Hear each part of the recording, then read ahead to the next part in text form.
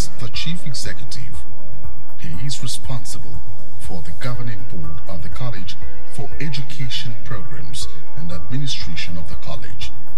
Next in hierarchy of authority is the Deputy Commandant, who is also the Director of Studies of the college. Others who make up the organization structure of the college include the College Secretary, the Provost Center for Strategic Research and Studies, directors, members of directing staff, and research fellows. The College Governing Board is vested with the responsibility of directing the affairs of the college as well as approving policies and long-term plan of activities for the college. The Honorable Minister of Defense is the chairman of the college board, while the Chief of Defense Staff, Chief of Army Staff, Chief of Naval Staff, Chief of the Air Staff, and Commandant National Defense College are members. The Permanent Secretary, Ministry of Defense, is the Secretary of the Board. As a leading strategic national defense and security institution, the National Defense College plays an important role in the national defense and security delivery, as well as professional development of strategic leaders required for the Nigerian Armed Forces, ministries, departments, and agencies. This is intended to ensure a thorough understanding of their roles in sustaining a thriving democracy, national security, and national development. Hence, the mission of the college remains to impart knowledge and develop expertise and skills of senior military officers and their civilian counterparts through a firm understanding of all the essential factors that impact on national security and prepare them for the higher responsibilities at operational and strategic levels in both national and international assignments. The mission and philosophy of the college is pursued through series of lectures, seminars, workshops, conferences, and syndicate assignments. The participants undertake advanced academic research at national strategic policy level through the writing of term papers and all-year-round research projects on approved topics of current national interest to enable the participants develop an in-depth understanding of elements of national power, which will aid in the formulation of strategies to enhance national security. The college also conducts geostrategic tours of the nation, African continent, and other parts of the world.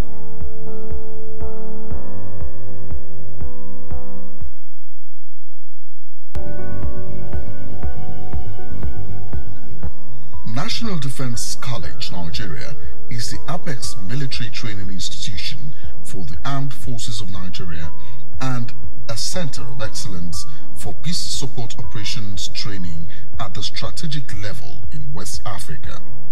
Formerly known as National War College, the National Defense College was established in 1992 as the highest military institution for the training of senior military officers in Nigeria. The college is dedicated to preparing selected senior military officers, police officers, and civil servants from strategic ministries, departments, and agencies of the federal government of Nigeria for highest responsibilities. It also trains officers from the military of friendly African and foreign nations. The college first commenced operation in Lagos before moving to Abuja in August 1995. The college is presently located along Herbert Macaulay Way, Abuja.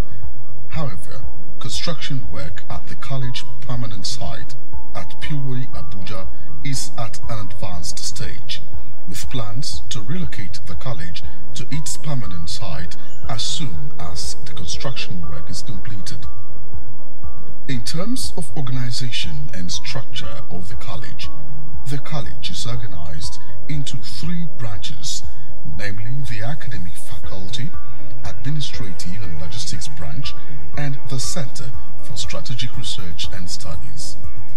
The college is headed by the Commandant, who is the Chief Executive. He is responsible for the governing board of the college for education programs and administration of the college.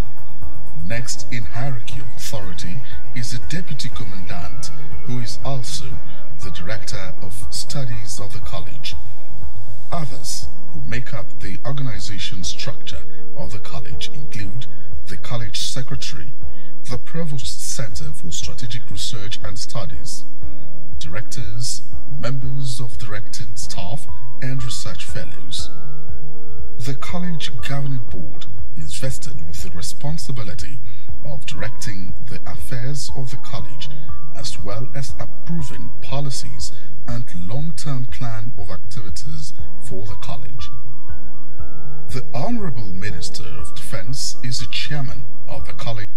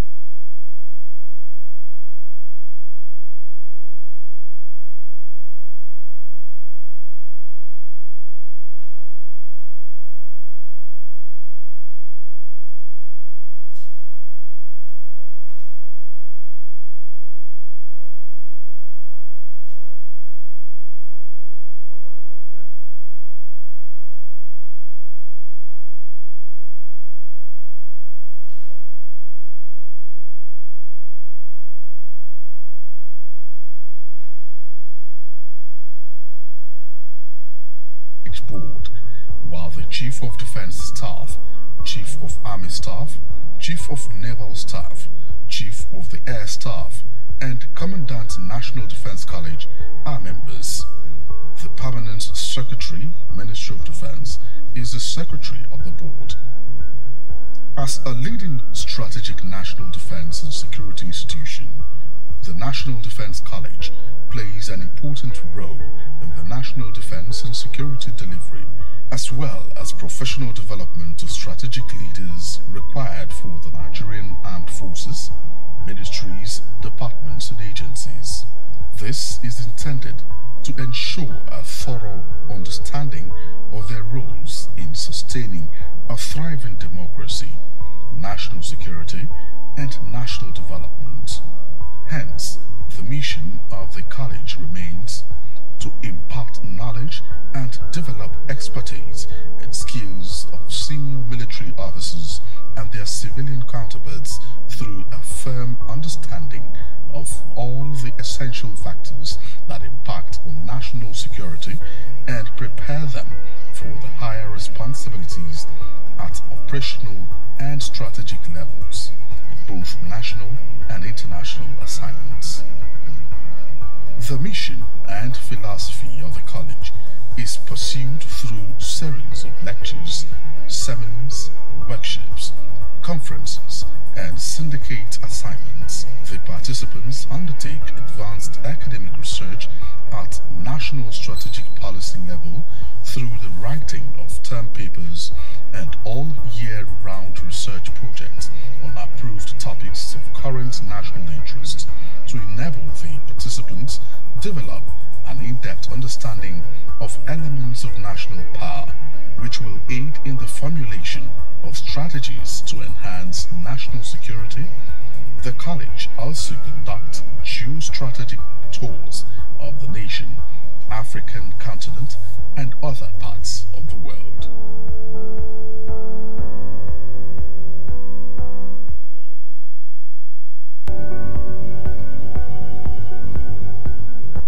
National Defense College, Nigeria, is the apex military training institution for the Armed Forces of Nigeria and a center of excellence for peace support operations training at the strategic level in West Africa.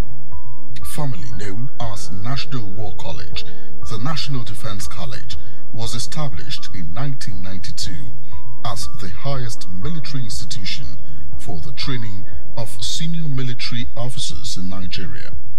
The college is dedicated to preparing selected senior military officers, police officers, and civil servants from strategic ministries, departments, and agencies of the federal government of Nigeria for highest responsibilities.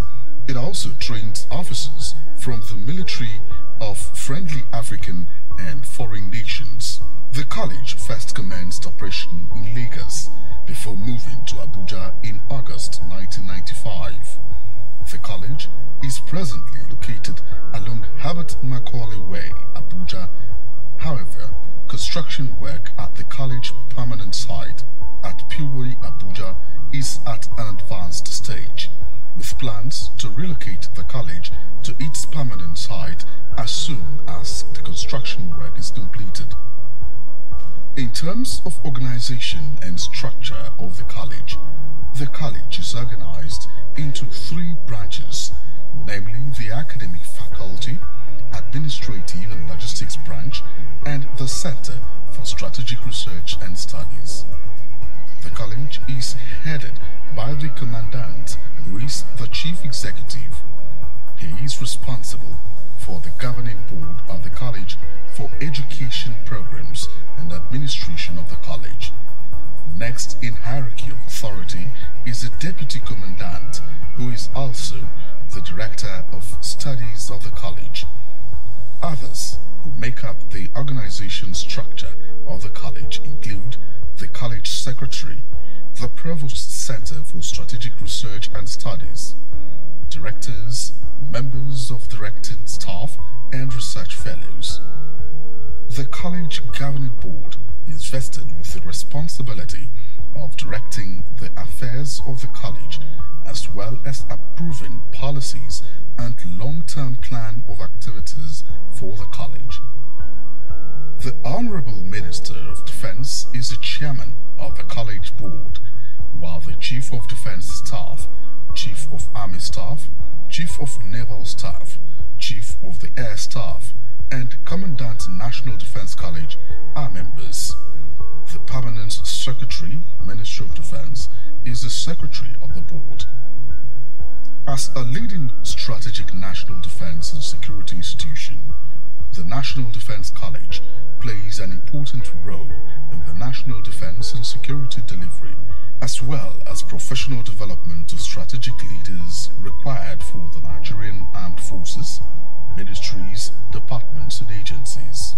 This is intended to ensure a thorough understanding of their roles in sustaining a thriving democracy, national security and national development. Hence, the mission of the college remains to impart knowledge and develop expertise and skills of senior military officers and their civilian counterparts through a firm understanding of all the essential factors that impact on national security and prepare them for the higher responsibilities at operational and strategic levels in both national and international assignments. The mission and philosophy of the college is pursued through series of lectures, seminars, workshops, conferences, and syndicate assignments. The participants undertake advanced academic research at national strategic policy level through the writing of term papers and all-year-round research projects on approved topics of current national interest to enable the participants develop an in-depth understanding of elements of national power, which will aid in the formulation of strategies to enhance national security.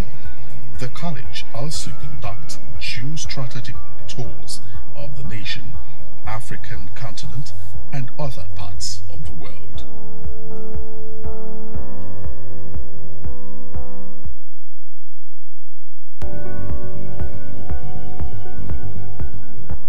National Defence College, Nigeria, is the apex military training institution for the Armed Forces of Nigeria and a center of excellence for peace support operations training at the strategic level in West Africa. Formerly known as National War College, the National Defence College was established in 1992 as the highest military institution for the training of senior military officers in Nigeria. The college is dedicated to preparing selected senior military officers, police officers, and civil servants from strategic ministries, departments, and agencies of the federal government of Nigeria for highest responsibilities. It also trains officers from the military of friendly African and foreign nations. The college first commenced operation in Lagos before moving to Abuja in August 1995. The college is presently located along Herbert Macaulay Way, Abuja. However, construction work at the college permanent site at Piway, Abuja is at an advanced stage, with plans to relocate the college to its permanent site as soon as the construction work is completed. In terms of organization and structure of the college is organized into three branches, namely the academic faculty, administrative and logistics branch, and the Center for Strategic Research and Studies. The college is headed by the commandant, who is the chief executive. He is responsible for the governing board of the college for education programs and administration of the college. Next in hierarchy of authority is the deputy commandant, who is also the director of studies of the college.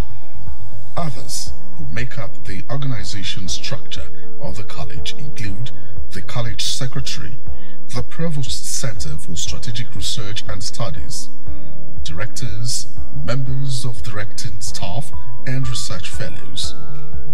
The college governing board is vested with the responsibility of directing the affairs of the college, as well as approving policies and long-term plan of activities for the college.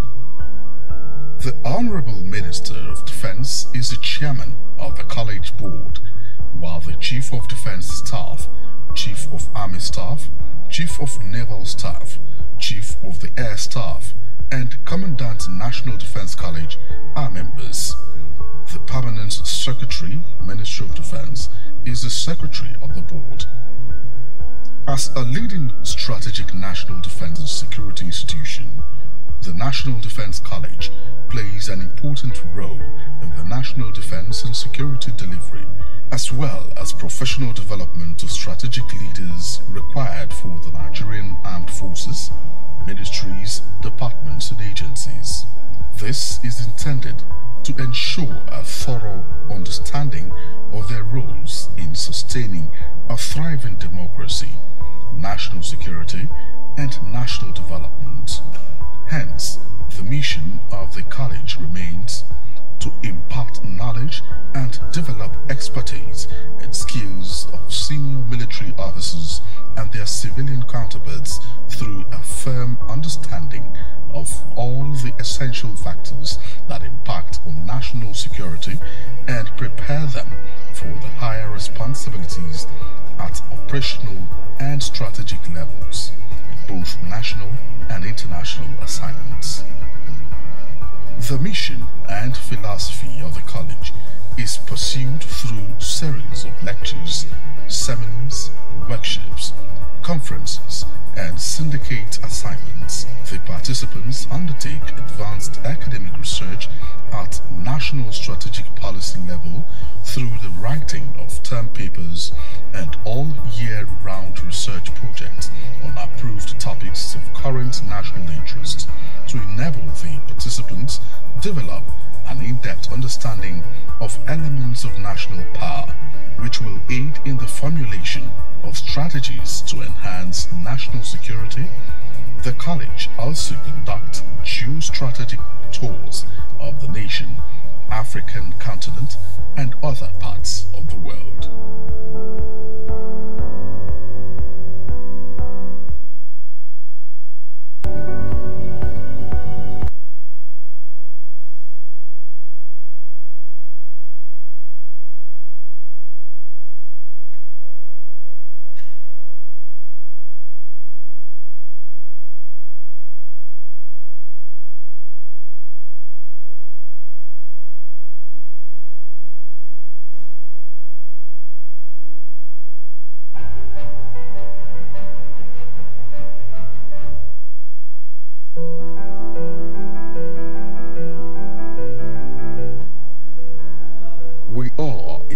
Hall of the National Defence College located in the college headquarters building. There are 5 entrance and exit doors.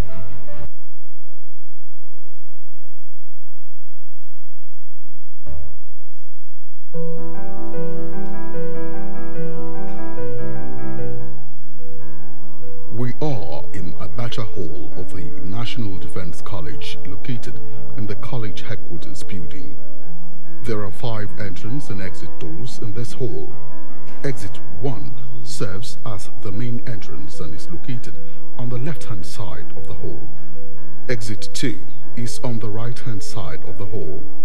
Exit 3 is on the rear right-hand side and is exclusively for the use of the commandants of the college on routine basis and not for emergencies, while exit 4 and 5 are at the rear of the hall. There are also lavatories located outside the hall upon exiting through exit 4 and 5. The ushers will be of assistance in this regard if necessary. Guests are therefore free to use these conveniences if they have the need to do so. I will now take you through the evacuation procedure from this hall in the event of any emergency. Kindly note that the emergency exits are marked in red as shown on the screen.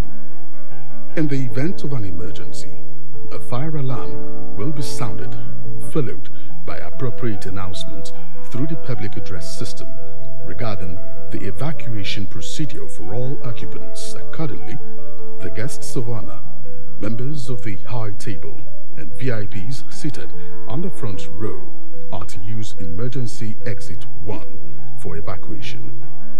Guests and participants on the next 4 rows on the both sides of the aisle are to use emergency exit 2, while guests and participants on the 5th rows of seats up to the back end are to use 4 and 5 rear emergency exits closest to them for evacuation. Guests are strongly advised to avoid panic and stampede to prevent unnecessary casualties. Upon exiting the building, everyone is expected to assemble at the muster point located at the front entrance of this building for further briefing. And that's the end of the safety brief. Thank you for your attention.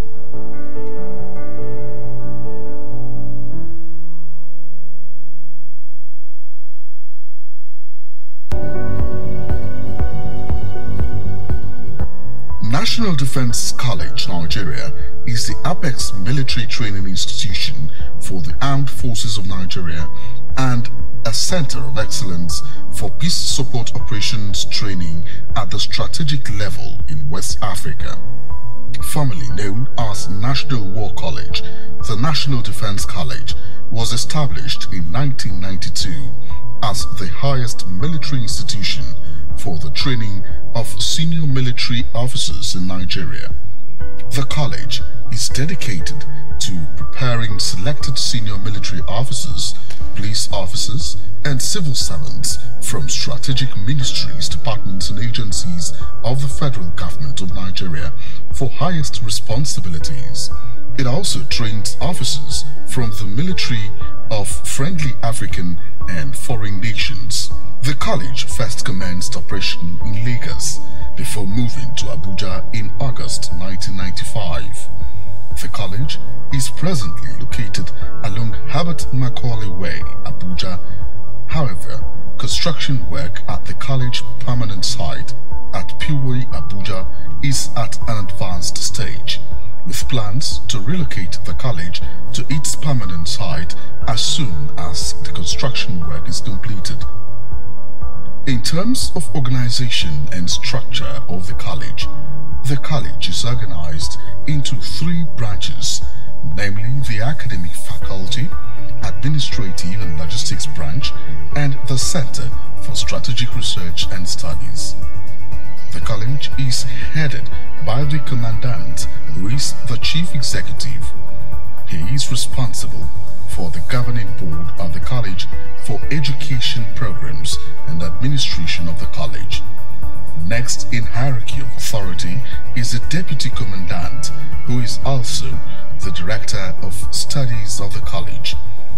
Others who make up the organization structure of the college include the college secretary, the Provost Center for Strategic Research and Studies, directors, members of directing staff, and research fellows.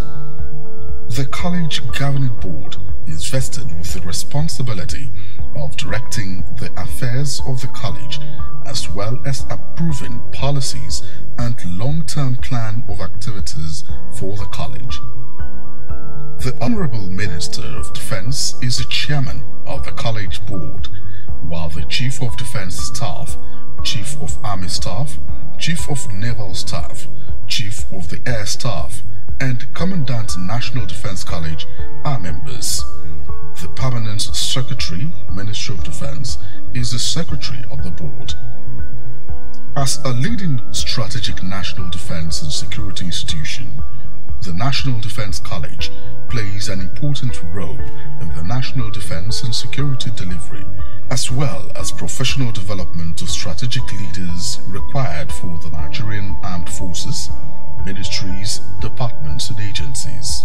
This is intended to ensure a thorough understanding of their roles in sustaining a thriving democracy, national security, and national development.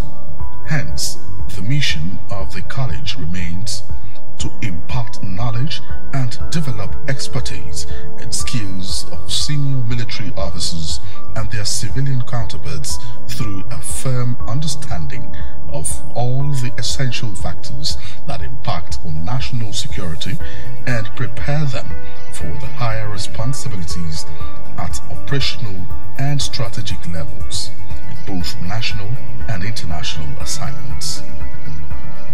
The mission and philosophy of the college is pursued through series of lectures, seminars, workshops, conferences, and syndicate assignments. The participants undertake advanced academic research at national strategic policy level through the writing of term papers and all-year-round research projects on approved topics of current national interest to enable the participants develop an in-depth understanding of elements of national power, which will aid in the formulation of strategies to enhance national security. The college also conducts geostrategic tours of the nation, African continent, and other parts of the world.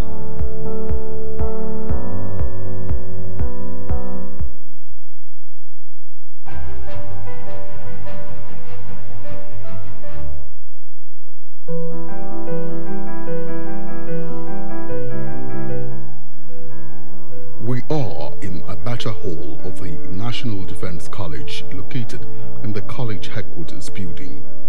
There are 5 entrance and exit doors in this hall. Exit 1 serves as the main entrance and is located on the left-hand side of the hall.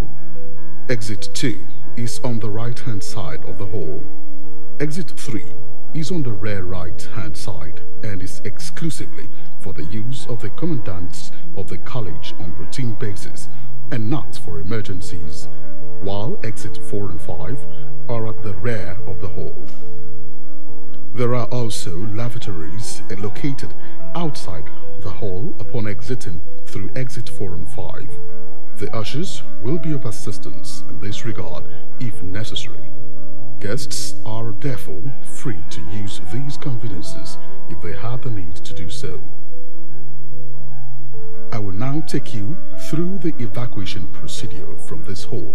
In the event of any emergency, kindly note that the emergency exits are marked in red as shown on the screen.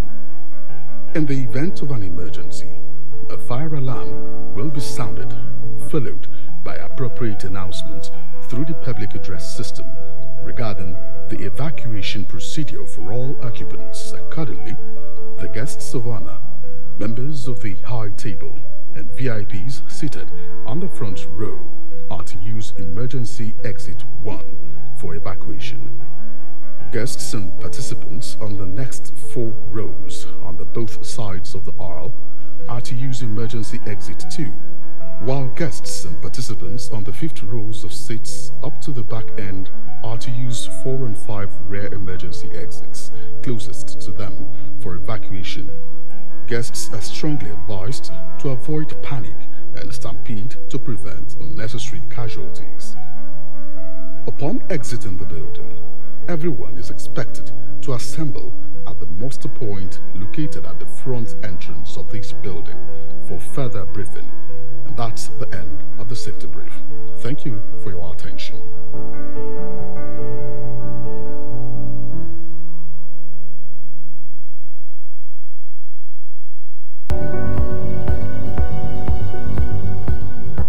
National Defense College, Nigeria, is the apex military training institution for the Armed Forces of Nigeria and a center of excellence for peace support operations training at the strategic level in West Africa. Formerly known as National War College, the National Defense College was established in 1992 as the highest military institution for the training of senior military officers in Nigeria.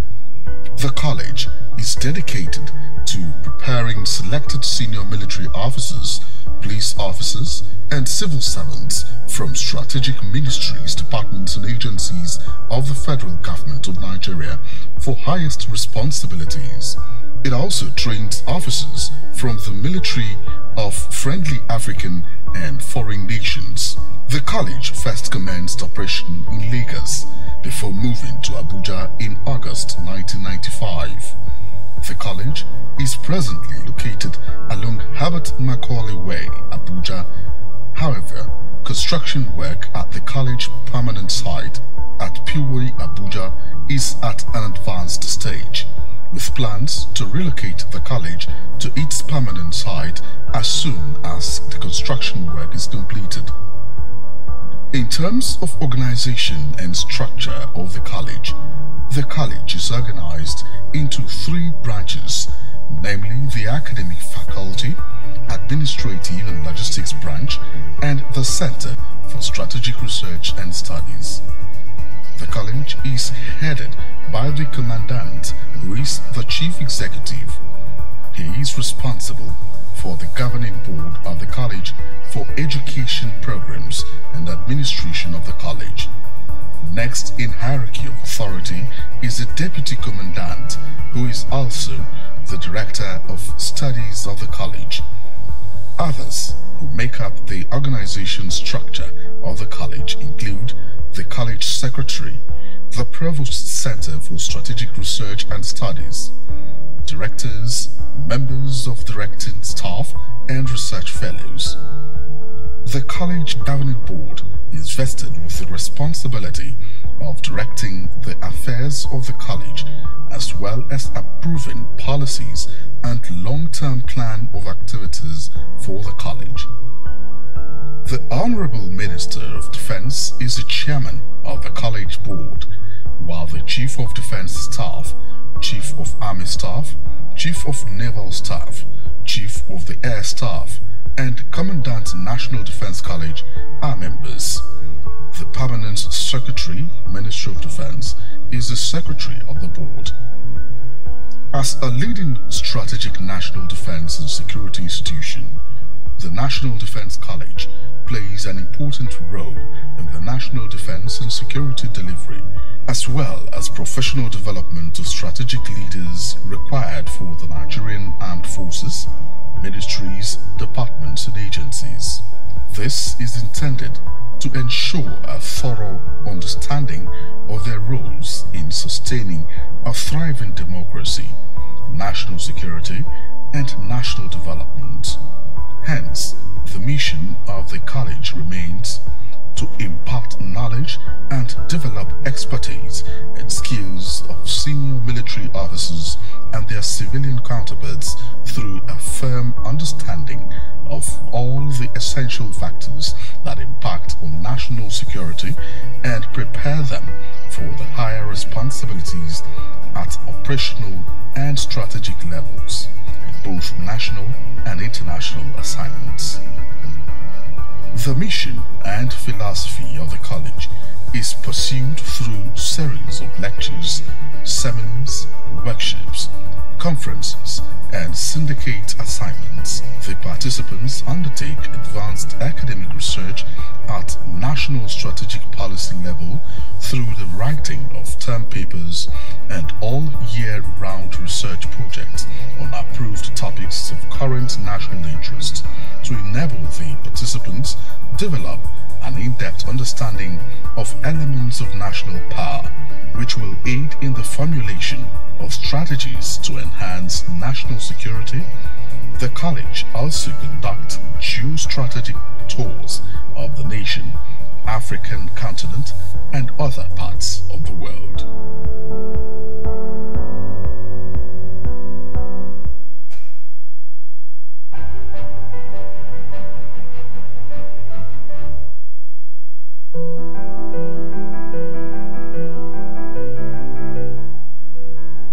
We are in Abacha Hall of the National Defense College, located in the college headquarters building. There are 5 entrance and exit doors in this hall. Exit 1 serves as the main entrance and is located on the left-hand side of the hall. Exit 2 is on the right-hand side of the hall.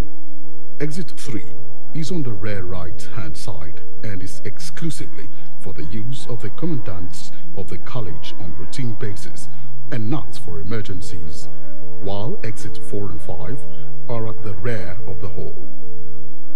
There are also lavatories located outside the hall upon exiting through exit 4 and 5. The ushers will be of assistance in this regard if necessary.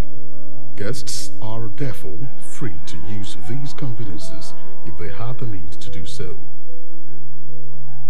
I will now take you through the evacuation procedure from this hall in the event of any emergency. Kindly note that the emergency exits are marked in red as shown on the screen. In the event of an emergency, a fire alarm will be sounded, followed by appropriate announcement through the public address system regarding the evacuation procedure for all occupants. Accordingly, the guests of honor, members of the high table, and VIPs seated on the front row are to use emergency exit 1 for evacuation. Guests and participants on the next 4 rows on the both sides of the aisle are to use emergency exit 2, while guests and participants on the 5th rows of seats up to the back end are to use 4 and 5 rear emergency exits closest to them for evacuation. Guests are strongly advised to avoid panic and stampede to prevent unnecessary casualties. Upon exiting the building, everyone is expected to assemble at the muster point located at the front entrance of this building for further briefing. And that's the end of the safety brief. Thank you for your attention.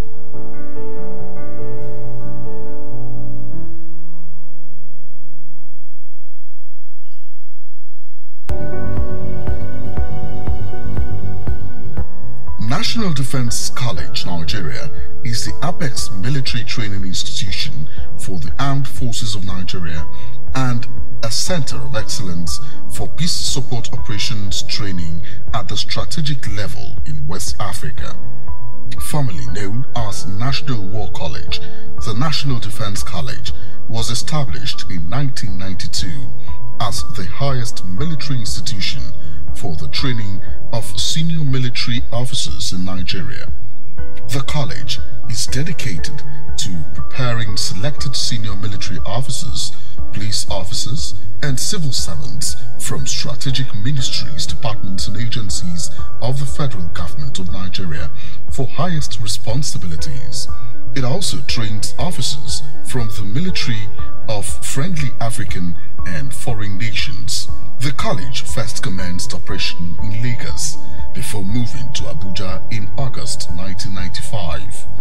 The college is presently located along Herbert Macaulay Way, Abuja. However, construction work at the college permanent site at Piwoi, Abuja is at an advanced stage, with plans to relocate the college to its permanent site as soon as the construction work is completed.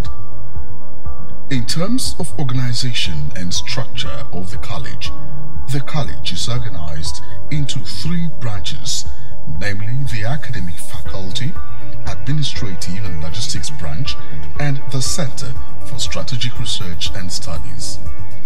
The college is headed by the commandant, who is the chief executive. He is responsible for the governing board of the college for education programs and administration of the college. Next in hierarchy of authority is the deputy commandant, who is also the director of studies of the college. Others who make up the organization structure of the college include the college secretary, the Provost Center for Strategic Research and Studies, directors, members of directing staff, and research fellows. The college governing board is vested with the responsibility of directing the affairs of the college, as well as approving policies and long-term plan of activities for the college. The Honorable Minister of Defense is the chairman of the college Chief of Defense Staff, Chief of Army Staff, Chief of Naval Staff, Chief of the Air Staff, and Commandant National Defense College are members. The Permanent Secretary, Ministry of Defense, is the Secretary of the Board. As a leading strategic national defense and security institution, the National Defense College plays an important role in the national defense and security delivery, as well as professional development of strategic leaders required for the Nigerian Armed Forces, ministries, departments, and agencies. This is intended to ensure a thorough understanding of their roles in sustaining a thriving democracy, national security, and national development.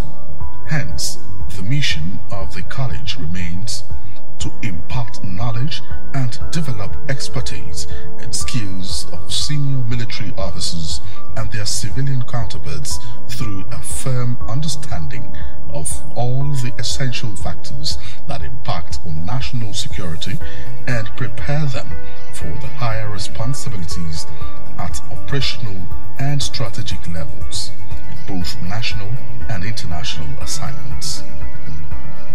The mission and philosophy of the college is pursued through series of lectures, seminars, workshops, conferences, and syndicate assignments. The participants undertake advanced academic research at national strategic policy level through the writing of term papers and all-year-round research projects on approved topics of current national interest to enable the participants develop an in-depth understanding of elements of national power, which will aid in the formulation of strategies to enhance national security.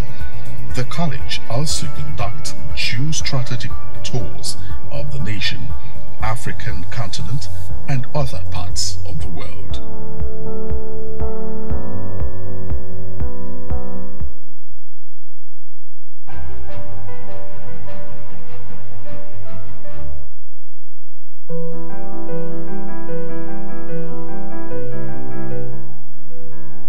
We are in Abacha Hall of the National Defense College, located in the college headquarters building.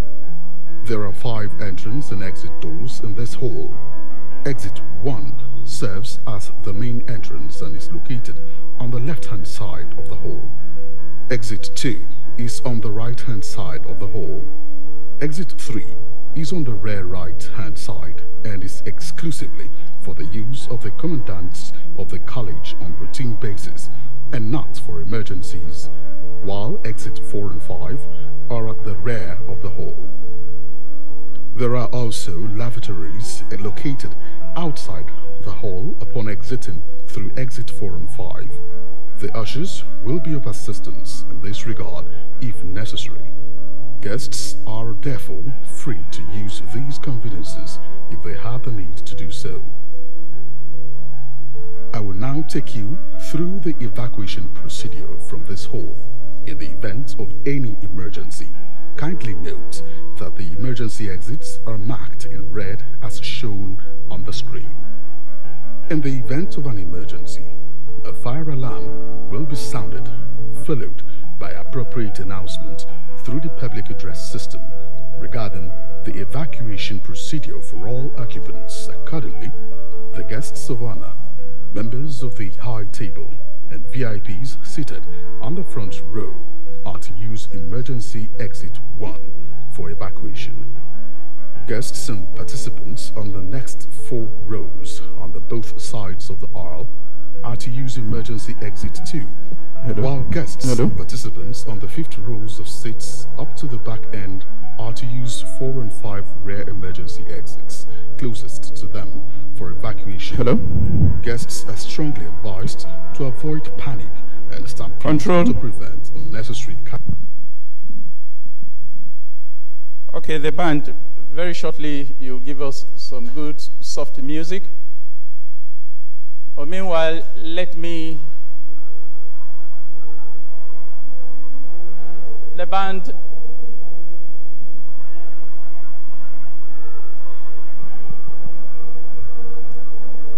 The band, you can stay your music for now. Thank you. Let me, on behalf of the Commandant, welcome our esteemed guest in the hall, and of course, this very unique course. The participants of National Defense College Course 28. It's a very unique course in all ramifications. Hence, we are here gathered this morning to witness the graduation lecture for National Defense College Course 28. We're still expecting our special guest speaker, the Honorable Minister of Communications and Digital Economy. Very shortly, he will be here and we'll get started with this lecture. But meanwhile, you're most welcome. From this vantage position, let me acknowledge the Provost of the Center for Strategic Research and Studies, His Excellency Ambassador Dr. C.W. Wigwe. So you're most welcome. Thank you, sir. I thought we'll put our hands together for him.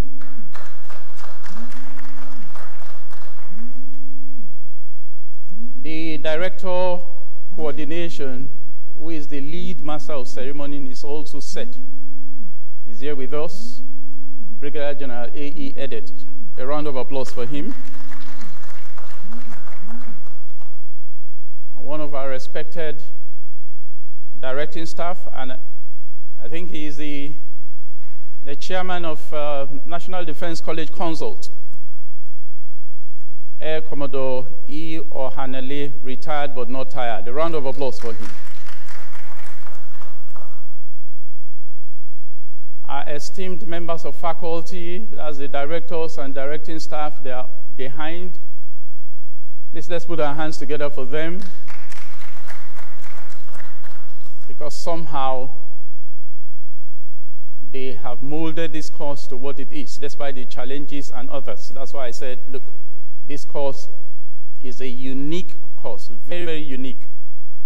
So many challenges, but by and large, you were able to overcome, and today we are gathered to start the process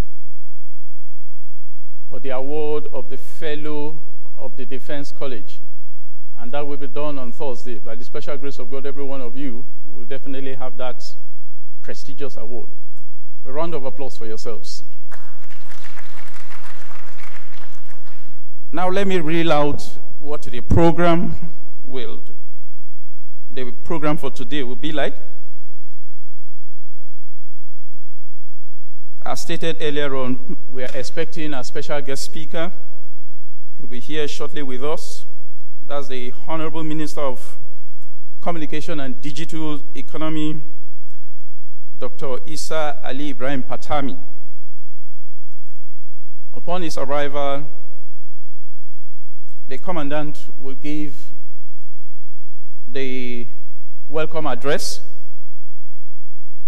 Thereafter, the lead master of ceremony, the Director of Coordination,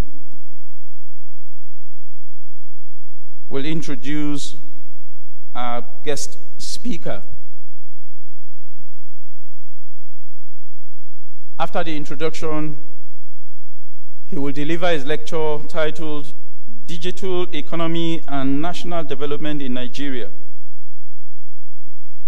After the lecture, the Chairman, National Defense College Governing Board, and Honorable Minister of Defense will deliver his remarks. Thereafter, we'll have the presentation of gifts and the vote of thanks by the Deputy Commandant Director of Studies. A very brief one for apart from the lecture that obviously will take quite a considerable time, the others are very, very brief. on or before 12:00 hours. We're expected to be done with that. And as part of activities lined for the graduation of this noble cause, tomorrow we'll have the cocktail beginning from 15:00 hours to 17:00 hours. Thereafter, the grand finale on Thursday, the graduation of this unique course, an award of the Fellowship of the Defense College to all our distinguished participants, will be done on Thursday. Just about the same time, from 009 hours through till 12:00 hours. So by and large, once again, we say thank you. You're most welcome. Control, please. Let's again have the safety briefs. Let's have that. Thereafter, the band, please get prepared to give us some light music.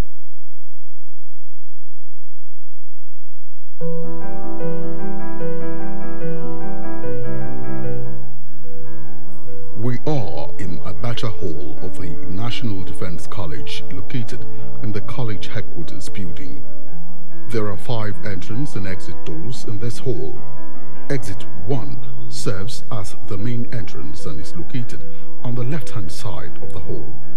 Exit 2 is on the right-hand side of the hall. Exit 3 is on the rear right-hand side and is exclusively for the use of the commandants of the college on routine basis and not for emergencies, while exit 4 and 5 are at the rear of the hall.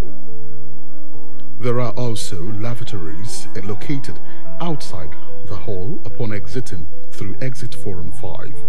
The ushers will be of assistance in this regard if necessary. Guests are therefore free to use these conveniences if they have the need to do so. I will now take you through the evacuation procedure from this hall in the event of any emergency. Kindly note that the emergency exits are marked in red as shown on the screen. In the event of an emergency, a fire alarm will be sounded, followed by appropriate announcement through the public address system regarding the evacuation procedure for all occupants. Accordingly, the guests of honor, members of the high table, and VIPs seated on the front row are to use emergency exit 1 for evacuation. Guests and participants on the next 4 rows on the both sides of the aisle are to use emergency exit 2, while guests and participants on the 5th rows of seats up to the back end are to use 4 and 5 rear emergency exits closest to them for evacuation. Guests are strongly advised to avoid panic and stampede to prevent unnecessary casualties. Upon exiting the building, everyone is expected to assemble at the muster point located at the front entrance of this building for further briefing. And that's the end of the safety brief. Thank you for your attention.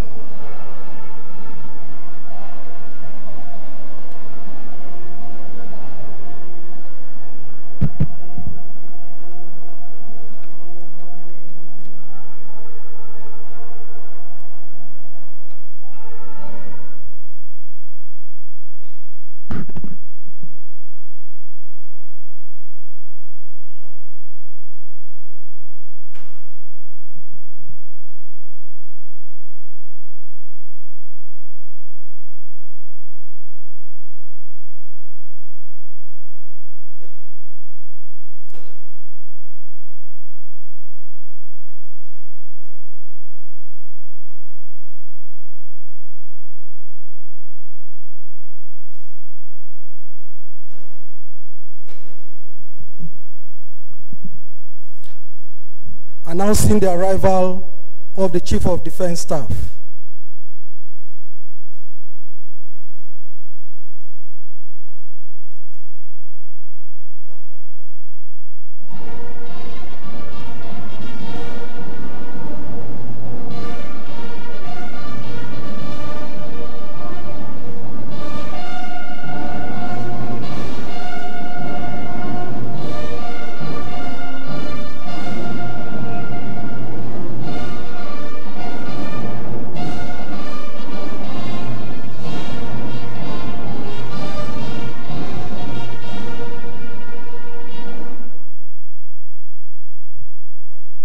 You're welcome, sir.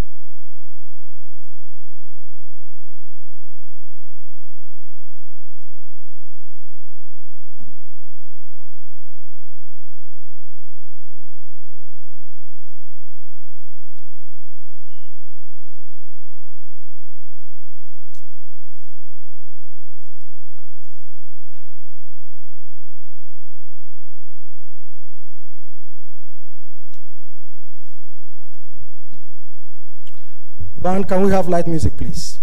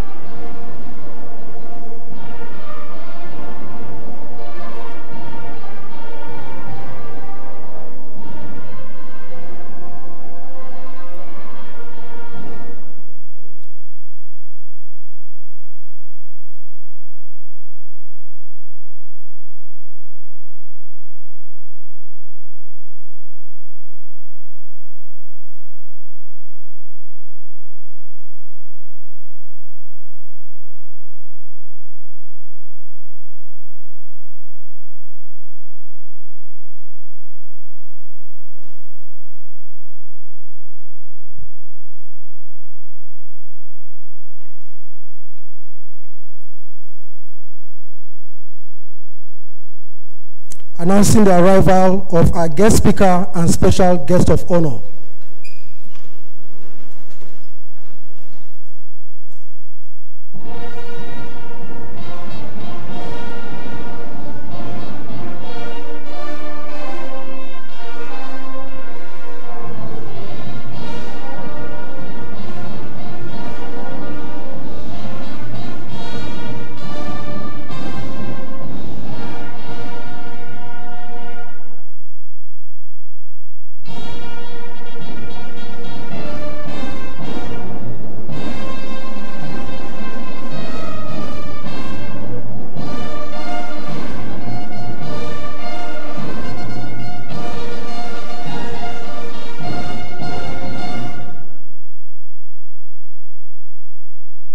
You are most welcome, sir.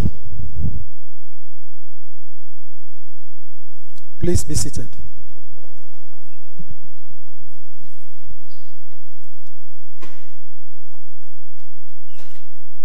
Our special guest of honor and guest speaker, the Honorable Minister of Communications and Digital Economy, Dr. Isa Ali Ibrahim Pantami,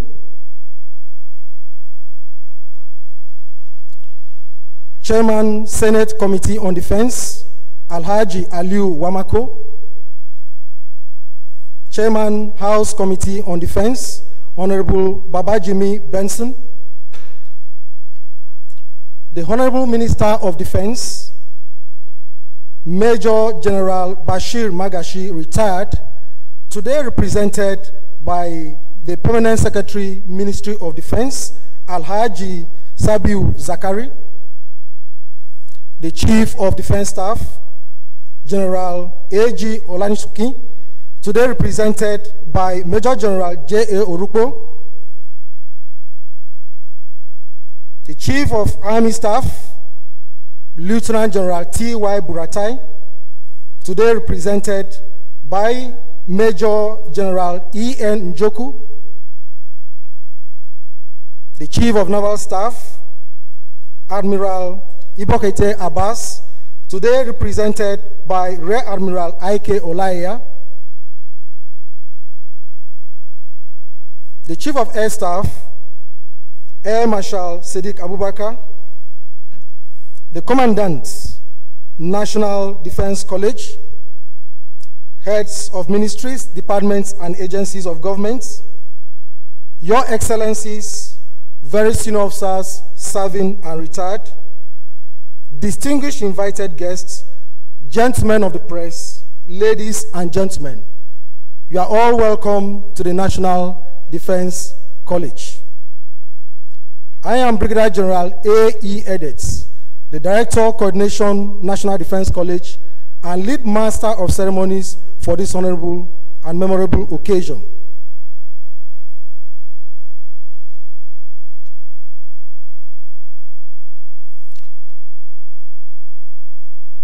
Before we go further into today's proceedings, please permit me to highlight that the National Defense College is the apex military training institution of the Armed Forces of Nigeria, charged with the responsibility and mandates of preparing selected senior military, police, and paramilitary officers of security agencies in the country, as well as their counterparts in strategic ministries, departments, and agencies for higher national security responsibilities.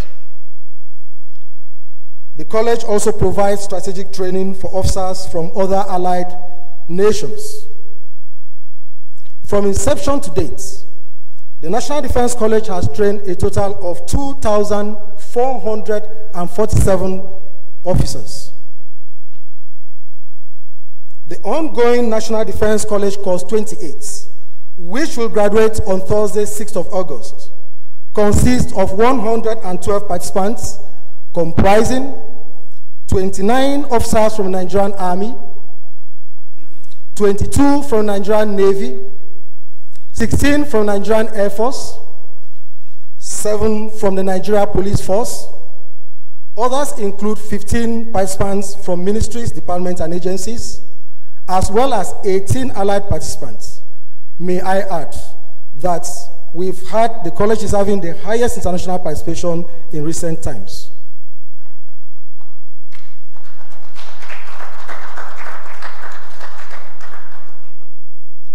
During the course of training, the participants have received lectures from resource persons, academicians, government functionaries, technocrats, and leaders from various fields of endeavor. Today's graduation lecture is a capstone lecture intended to bring to a climax some of the salient issues that bear relevance to our contemporary national and global security environment.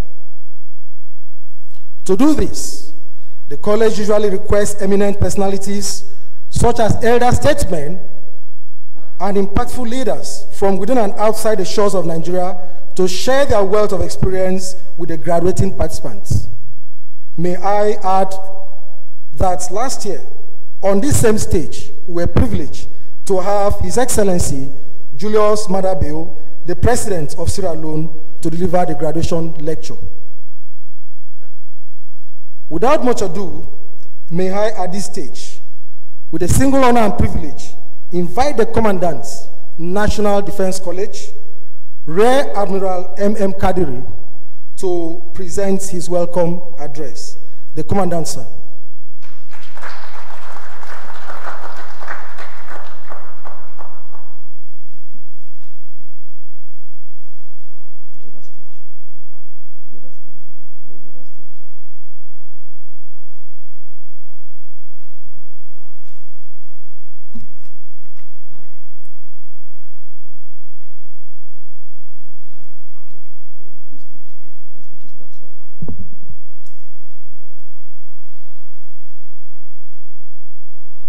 Guest speaker, the Honorable Minister of Communications and Digital Economy, the representative for the Special Guest of Honor, the Permanent Secretary, Ministry of Defense, representatives of the Chief of Defense Staff and Service Chiefs. May I have the privilege to correct that Rear Admiral M.A. Emoekpere and not Rear Admiral Aitiola is representing the Chief of Naval Staff. Controller General, Nigerian Immigration Service, representative of the Inspector General of Police, DIG IBRAHIM, a graduate of the National Defense College, distinguished invited guests, honorable participants of National Defense College Course 28, gentlemen of the press, ladies and gentlemen, it is my honor and privilege to welcome all our distinguished guests who have honored our invitation to the graduation lecture of the National Defense College Course 28. Please permit me to especially welcome the representative of the Honorable Minister of Defense and the guest speaker, Dr. Isa Ali Ibrahim, the Honorable Minister of Communications and Digital Economy. The graduation lecture has become a key component of the training program of the college and a major highlight of its annual graduation ceremonies. This is in keeping with an age-long and universal tradition of educational institutions to commemorate graduation with an intellectual discourse on a contemporary subject. Considering the historical antecedents, ceremonies for graduating students date from the early universities in Europe in the 12th century, but graduation lectures themselves have a much later origin. One of the earliest known records of an activity akin to a graduation lecture was the first commencement speech of Harvard University in 1642, which was held for just 9 graduates. In their earliest form, graduation speeches were characterized by sheer oratory, but this has now changed in modern times. Graduation lectures are more fundamental, purposeful, and authoritative. Indeed, graduation lectures are now expected to, among other things, relate thematically to the mandate and objects of the training of educational institution, provide intellectual, logical and contextual analysis of a contemporary subject, motivate and inspire graduates as they move back to society, just as Course 28 is about to, and sometimes creatively set a tone for future direction and development in a subject of particular interest. I am proud to state that the National Defense College has over the years imbibed and adopted this universal and progressive tradition. I recall that in the last 3 courses, we have had 3 contemporary topics delivered by 3 iconic figures of our time. Specifically, in Course 25, President Yoweri Kaguta Museveni of Uganda delivered a lecture on regional cooperation and the stability of member states, the economic community of East African states in perspective. For Course 26, President Adama Barrow of the Gambia delivered a lecture on democratic principles and post-conflict peace building, imperative for the West African region. And just last year, as the MC earlier said, President Julius Maada Bio of Sierra Leone spoke on youth inclusiveness and good governance, imperatives for regional security and development, to Course 27. The lecture today represents a seemly continuation of this cherished tradition. Before I speak on the subject, permit me to present a flash situation report on the National Defense College Course 28. A total of 107, not 112, participants have successfully completed the course. These include, as earlier mentioned, 67 officers of the Nigerian Armed Forces, 7 senior police officers, 15 participants from key ministries, departments, and agencies of government of Nigeria, and 18 senior military officers from the armed forces of friendly nations within Africa, Asia, and South America. A large part of the course was conducted online after the general lockdown associated with the COVID-19 pandemic. The course was conducted under the theme, Economic Diversification and National Development in Nigeria. Economic diversification is a broad-based strategy designed to cause positive and multi-sectoral economic growth and development. One of the recurrent lessons from the numerous intellectual engagements on true path to economic diversification in Nigeria is the imperative of a digitalized economy that is based on digital computer technologies, conducting business through online transactions. It is therefore fitting that the graduation lecture for Course 28 is titled Digital Economy and National Development in Nigeria. Having arrived at the subject of the lecture, the college did not look far to get a most competent and fitting guest lecturer. Without letting out too much, let me state that our guest speaker is a foremost teacher in information technology and a technocrat par excellence, having headed the National Information Technology Department Agency for 4 years. He is currently the Honorable Minister of Communication and Digital Economy, whose vision of a digitalized economy for Nigeria gives continuous vigor to government's newfound policy thrust in this direction. Clearly, we are built for a stimulating engagement on a very important and contemporary subject. This is in keeping with the extant policy of the National Defense College to continuously promote strategic level intellectual discourse in furtherance of Nigeria's security and development objectives. For the graduates in particular, this graduation lecture is a unique opportunity to listen to a most qualified speaker on the subject of digital economy in Nigeria at the moment. I urge you therefore to pay attention and share in his vast knowledge, practical experiences, vision, insights, and strategic plans. Once again, I welcome all our distinguished guests, ladies and gentlemen, to the graduation lecture of the National Defense College Course 28. Please sit back and enjoy the lecture. Thank you, and God bless you all.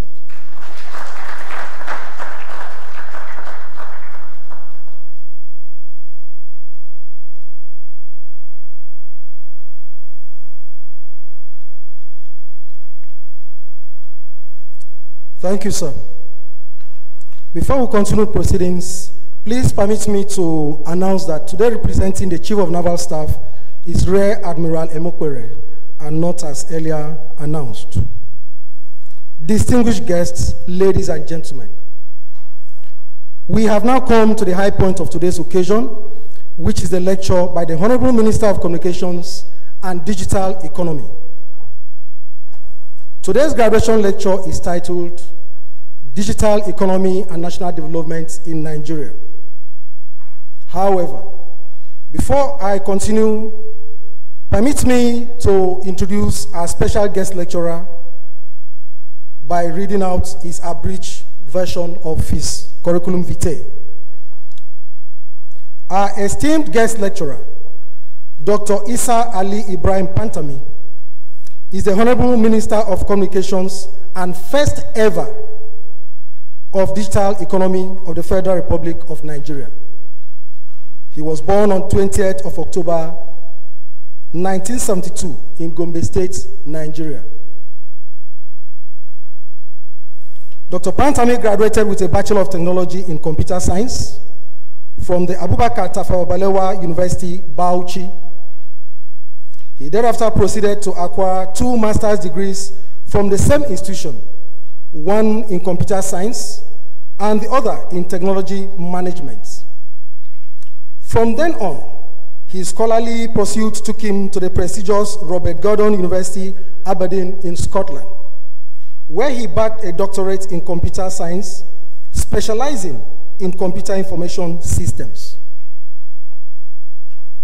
Dr. Pantami has carved many other educational certificates, such as Certificate in Digital Transformation from Harvard University, United Kingdom. Others are as shown on the screen.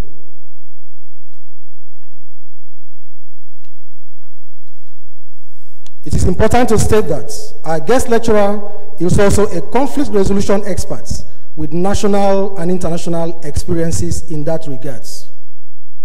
Dr. Pantami is a man of many firsts and great achievements.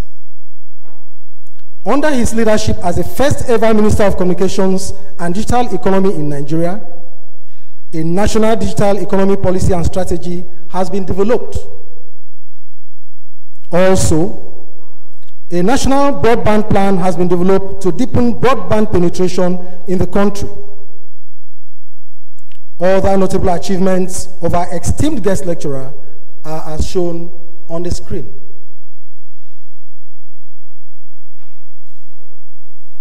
The youthful, resourceful, hardworking, and dedicated Dr. Pantami is a recipient of many global awards too numerous to mention.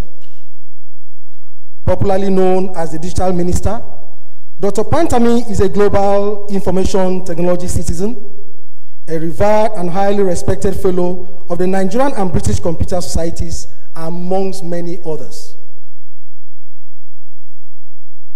Our guest lecturer is happily married with children. Distinguished guests, senior officers, ladies and gentlemen, may I at this point request a hand of applause as I welcome the Honorable Minister to the podium to deliver his lecture.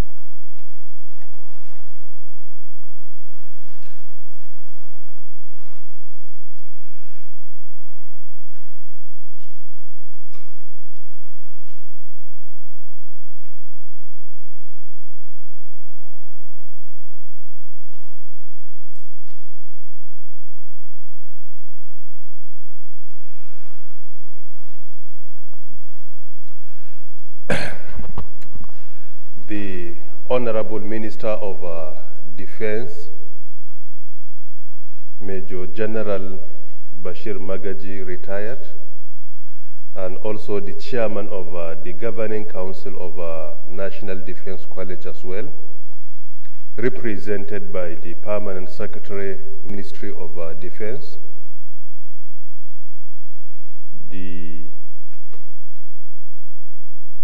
service chiefs here present or represented, the Chief of Defense Staff, Chief of Army Staff, Chief of Naval Staff, Chief of Air Staff, the Inspector General of Police here represented, the Controller General of Nigeria Immigration Services here present, the Commandant of National Defense College here present,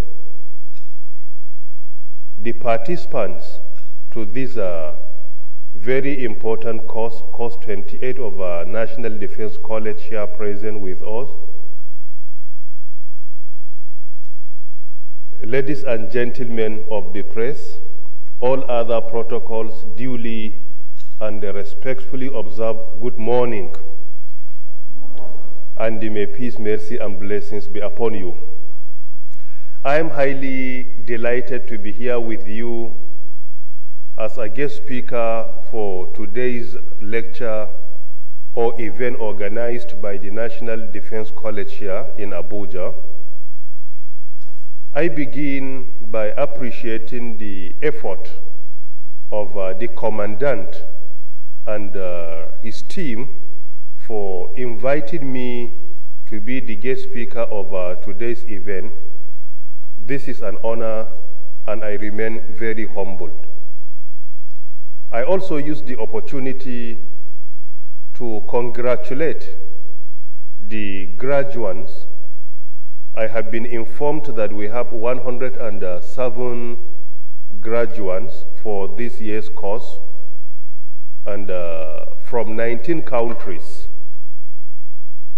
at least some from India, some from Nepal, some from Bangladesh, that is from Asia, while some are from Brazil, South America, and around, maybe some are from African countries. Around 14 African countries are part and parcel of this, including Nigeria.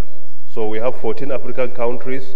We have Nigeria 15, Nepal 16, Bangladesh 17, India 18, and Brazil 19. I hope I get it right. And this is highly commendable, and I use the opportunity to congratulate the leadership of this National Defense College for what they have achieved so far. It is highly commendable to organize an event or a course like this where 19 countries participated. This is really encouraging, and this is a clear indication that we are the giants of Africa, not only by mere saying, but in real sense. And this is an area where we have vindicated that we are the giants of Africa with all sense of humility. I also use the opportunity once again to congratulate the graduates for what they have achieved, the skill they have acquired, and also to extend the same felicitation to their family members and friends, because whatever you achieve, that happiness is with your family and your friends. So I use the opportunity to extend same to their family members and friends as well for what they have achieved so far. And I do hope that they will go back to their place of work or to their countries as better citizens, where they can add more value to the development of their respective countries. The topic of today's discussion is digital economy and national development. Then the case study for the discussion is our country, Nigeria. So the topic can be digital economy for national development, a case study of Nigeria. This topic is very apt and is very relevant indeed, because this COVID-19 pandemic has taught the world that digitalization is not just a mere luxury, but rather is a necessity. The digitalization of our economy, the digitalization of our processes, and the digitalization of all our activities is no more a luxury, but rather is a necessity. You will discover that our global leaders today conduct their meetings virtually. And for the first time in the history of Nigeria, with all sense of humility, that we coordinated the virtual Federal Executive Council, where we conducted the 1st, the 2nd, the 3rd, up to the 10th, and we are planning for the 11th. This has never happened in the history of Nigeria, where the president of the country, the vice president, all other members of the council, particularly ministers, will sit in their offices or in anywhere they find themselves and conduct a meeting virtually where national issues are being discussed and decisions are being taken on behalf of the citizens. Why? It is because of this COVID-19 pandemic. The meeting is being conducted virtually, and there are many institutions in the country or globally that they are conducting their activities virtually today. And this pandemic has taught us that this journey for a digital economy or digitalization of our processes and activities is no more a luxury or optional, but rather it becomes a necessity. And through that we will discover that a lot has been saved, if not because of this pandemic. The way people travel, the way sometimes officials travel, sometimes necessarily is beyond your imagination. But now, because of the pandemic, we learn that many things can be conducted without unnecessarily traveling outside our countries. So this will go a long way in saving the cost, saving our time, and avoiding risk as the case may be. So this is one of the things that we learn from pandemic 2019, this COVID-19, that digital economy is real and is no more a luxury, but rather is a necessity for our economy to develop. Because without digital economy, the situation we have found ourselves was going to be disastrous. But now with the digital economy, you will discover that most of the activities are ongoing. A lot is being achieved while we remain in our cities or in our homes or in our offices without traveling unnecessarily. Nigeria as a case study. However, before discussing this, we need to ask ourselves, what is a digital economy? There is no time to elaborate further on what a digital economy is, but I will just give a brief definition. Digital economy is an economy that is based on a digitalized information and knowledge.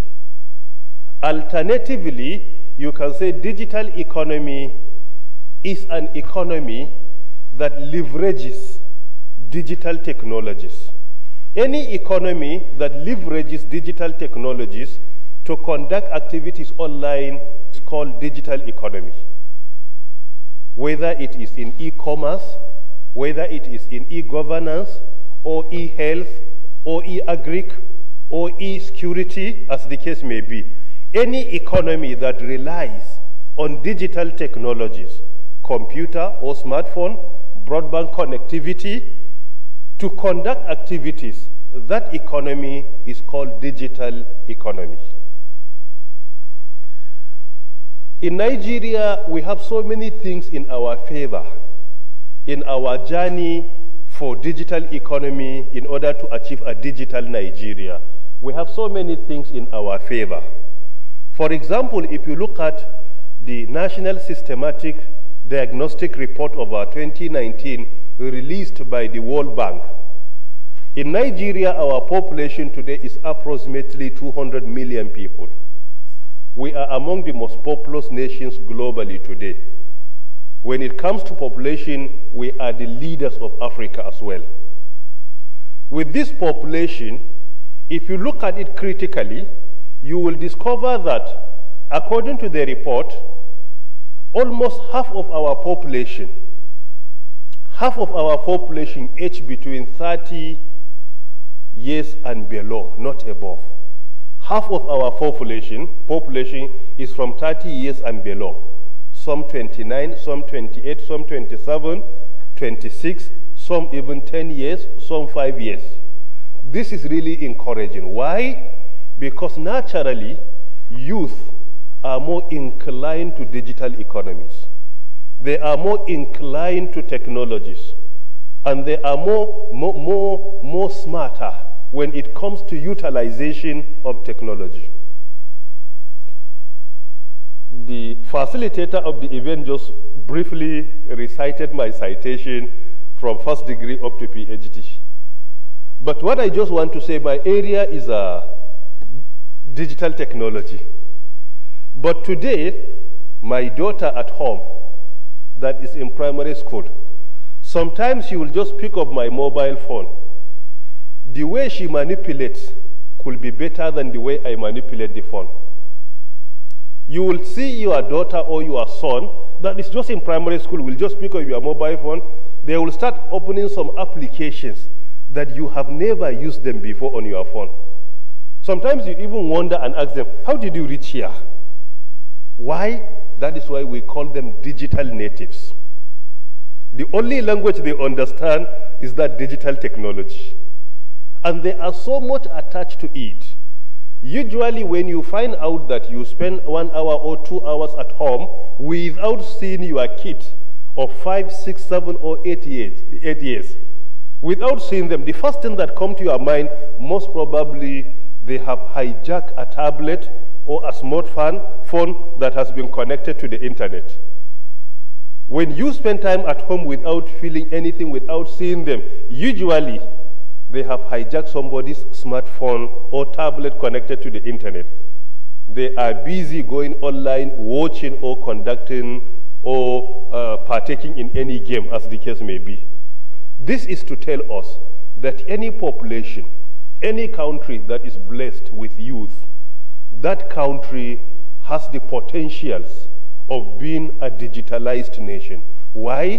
Because the citizens, majority of the citizens are digital natives, as our case in Nigeria today. Half of our population, approximately, is from the age of 30 and below. Thirdly, in Nigeria, another potential we have is our gross domestic product. According to that report of 2019 released by the World Bank, our GDP is approximately 450 billion USD, which is relatively encouraging. And at the same time, our broadband penetration is increasing by the day. Because when it comes to digital economy, there are key ingredients to achieve that. A country that embarks on a digital economy journey must ensure that there are ingredients that are key to the success of that journey. Number one, citizens should have their own bank account. Without bank account, you can hardly partake in e-commerce or any digital transaction. So bank account is key. Number two, when it comes to security of the transaction, digital identity is key as well, to ensure that each and every citizen has a digital ID. That is the responsibility of a National Identity Management Commission. Must ensure that each and every citizen has a digital ID, so that the identity of the citizens will easily be tracked and will easily be traced. Without digital ID, then you will continue to develop digital economy, but with the fear of unknown, not knowing what will happen in the future. That's what makes digital identity key in our country. And it's very important to give our support to NIMSI in any way possible. NIMSI is a federal government commission under the supervision of the Secretary to the Government of the Federation, to ensure that each and every citizen has a digital ID. That is key to our success when it comes to digital economy, most importantly, the security of our country. Number three, that country must ensure that citizens have smartphones. Smartphones are necessary for digital economy. Without smartphone, it's difficult to conduct anything virtually. Then number four, broadband connectivity, to ensure that citizens are connected with, have access to broadband.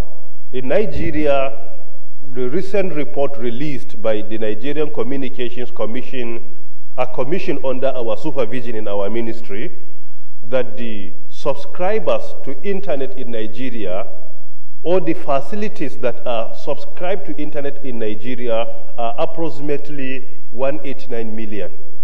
However, you will discover one citizen could have up to 2 facilities connected to the internet. So it's around 189 million. So most probably our citizens connected to the internet today could be at least 100 million, because some facilities could be a duplication. For example, I can have 2 mobile phones, all of them are connected to the internet. So if you remove the duplication, you will discover at least substantial number of our citizens have access to internet today in Nigeria. And also our broadband penetration is increasing by the day, particularly with our deliberate effort to ensure that most of the challenges and obstacles to broadband penetration are being addressed. And we will discuss this, I think, in our subsequent steps of our discussion. So this is a clear picture of what Nigeria is today when it comes to digital economy. Furthermore, if we look at it globally, we will also see that digital economy is dominating the economy of the world. And it has been playing a significant role in promoting the global economy. Digital economy does not occupy just a peripheral position when it comes to global economy, but rather it dominates the central position in our global economy. According to Oxford Economics, in 2016, 4 years ago, not 2019, in 2016, 4 years ago, the digital economy was estimated to be 11.5 trillion USD. 11.5 trillion USD. And according to World Economic Forum, the digital economy has been predicted to occupy a minimum of 60% of global economy in the next 2 years, that is by 2022. However, with this pandemic of COVID-19, that gap has been reduced. That most probably by the end of 2020, beginning of 2021, digital economy is going to occupy a minimum of 60 to 70% of the world economy. And most probably by 2022, it is going to occupy a minimum of 80% of the world economy. This tells us that digital economy is dominating the economy of the world.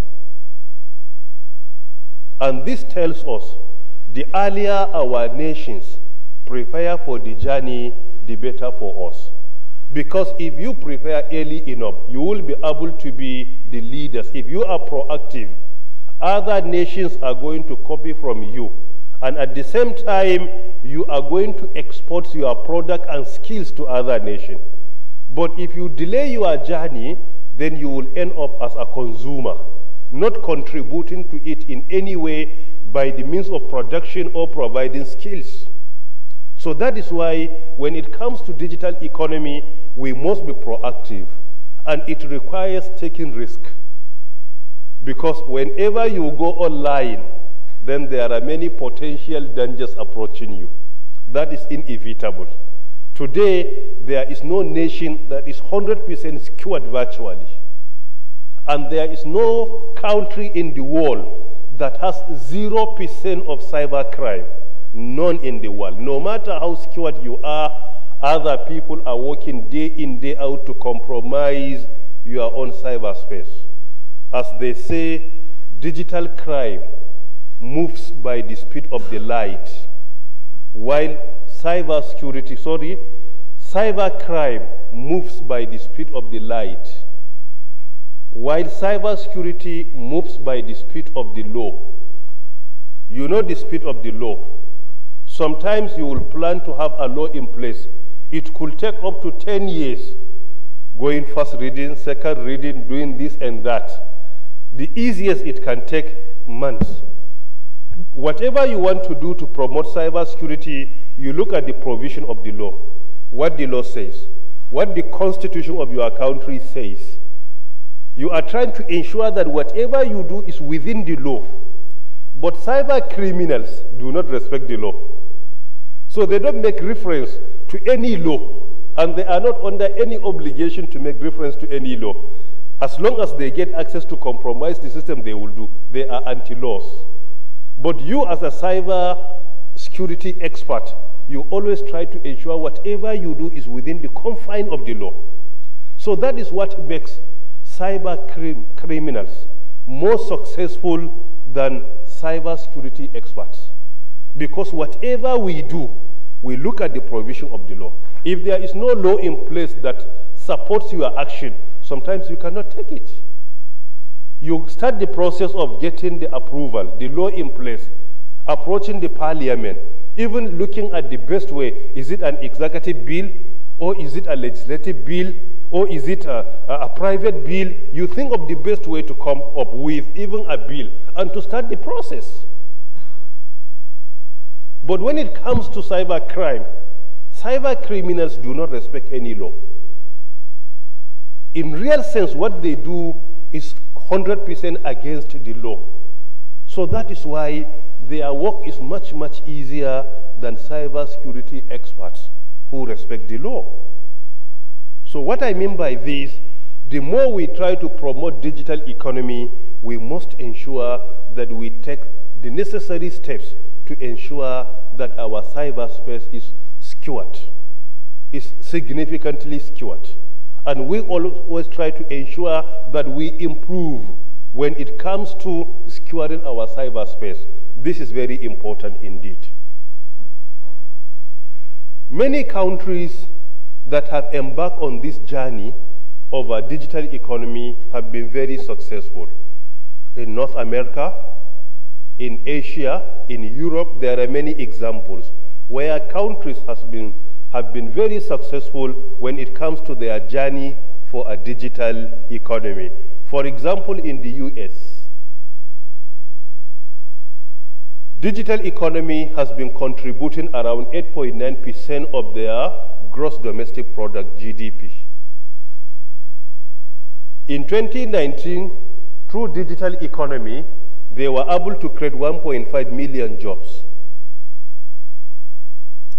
5.1 million jobs through digital economy. In Nigeria, we are struggling with unemployment. Without digital economy, it is difficult to take care of our teeming youth. It is only through digital innovation and entrepreneurship you will be able to create millions of jobs for Nigerians. And there are many opportunities to leverage on. So the US is a good example. In Europe, if you go to Europe, there are many good examples, like Sweden is an example. Estonia is another example. The UK is another good example. There are many nations that have been very successful when it comes to digital economy journey. And it is good for the developing nations to ensure that we copy their models and at the same time we customize it by taking care of our peculiar challenges and situations to make sure that it is implemented at least accordingly. Furthermore, when it comes to our country, Nigeria, we started the journey for a digital economy officially on the 24th October 2019. I assumed duty as the minister in charge of our communications on 21st August 2019, when our portfolios were assigned by our boss, Mr. President Muhammadu Buhari.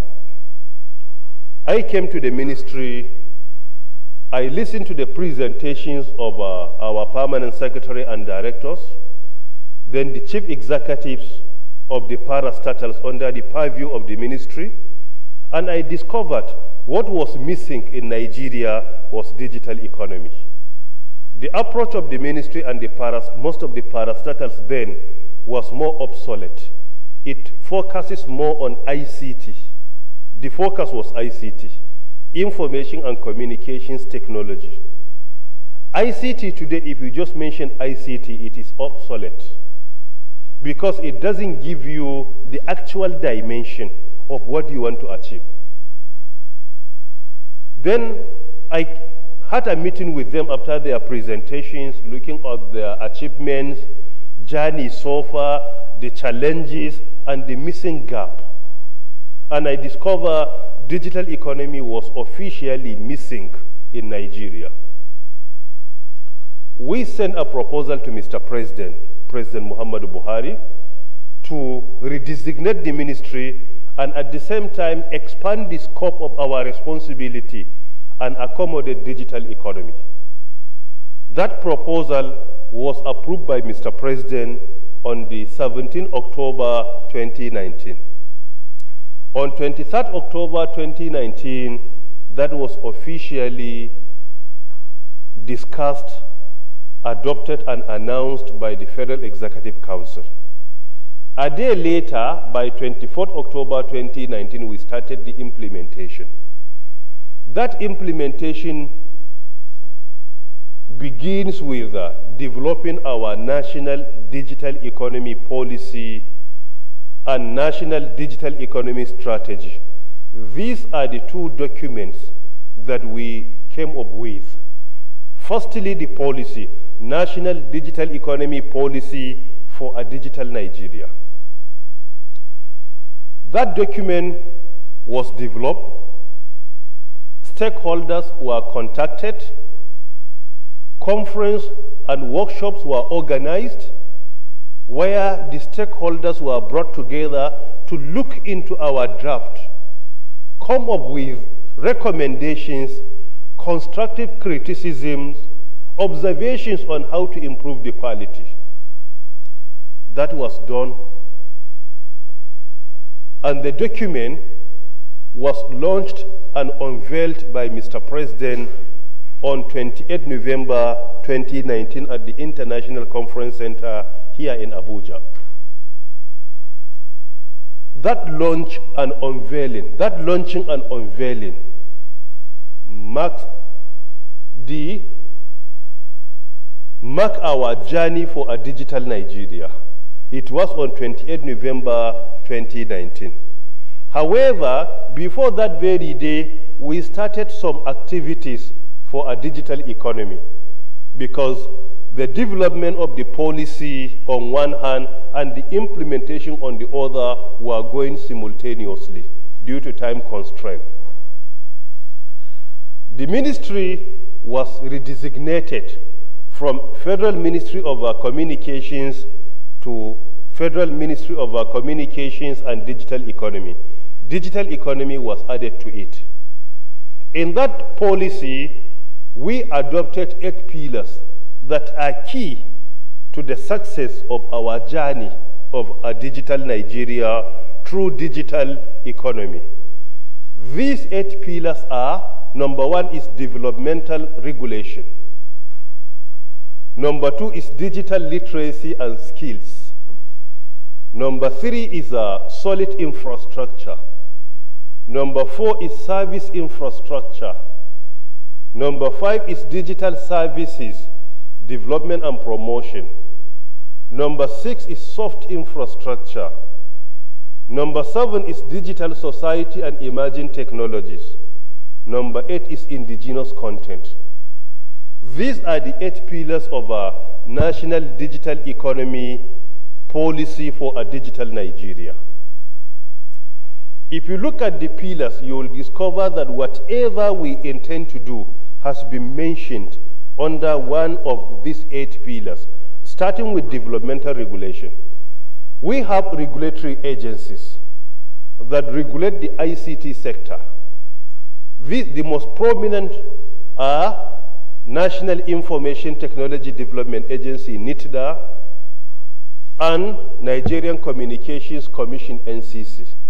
These are the 2 regulatory bodies of digital technologies in Nigeria. NITDA regulates the IT sector, while NCC regulates the telecommunications sector. And these 2 parastatals are under the supervision of the Federal Ministry of Communications and Digital Economy. Their main responsibility is to come up with subsidiary legislation that will foster development of our digital economy. Their acts, NIDA 2007 and NCC 2003, these two parliamentary acts have empowered the two parastatals to come up with a subsidiary legislation from the principal legislation establishing the two institutions. So they have been directed to immediately come up with subsidiary legislation that will promote digital economy in our country. Before occupying the current position, I was the then DG NIDA. We developed some documents that have been incorporated into our national digital economy now because they are relevant, like Nigeria Data Protection Regulation, National Cloud Computing Document. These are the two prominent ones that have been accommodated in our national digital economy policy and strategy. And currently, NIDA has been working on coming up with another subsidiary legislation that will provide security to our digital technologies.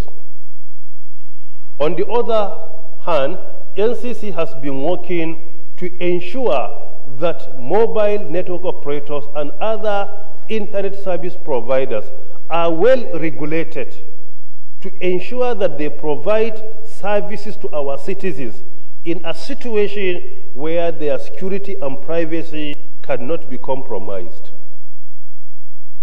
So this is under developmental regulation.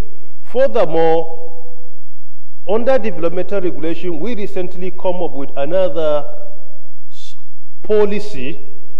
The policy has been developed through collaboration between the Federal Ministry of Communications and Digital Economy on one hand and the Office of the Head of Civil Service of the Federation on the other, to ensure that our ministries, departments and agencies or our federal public institutions adopt the document while conducting virtual activities, while promoting digital economy.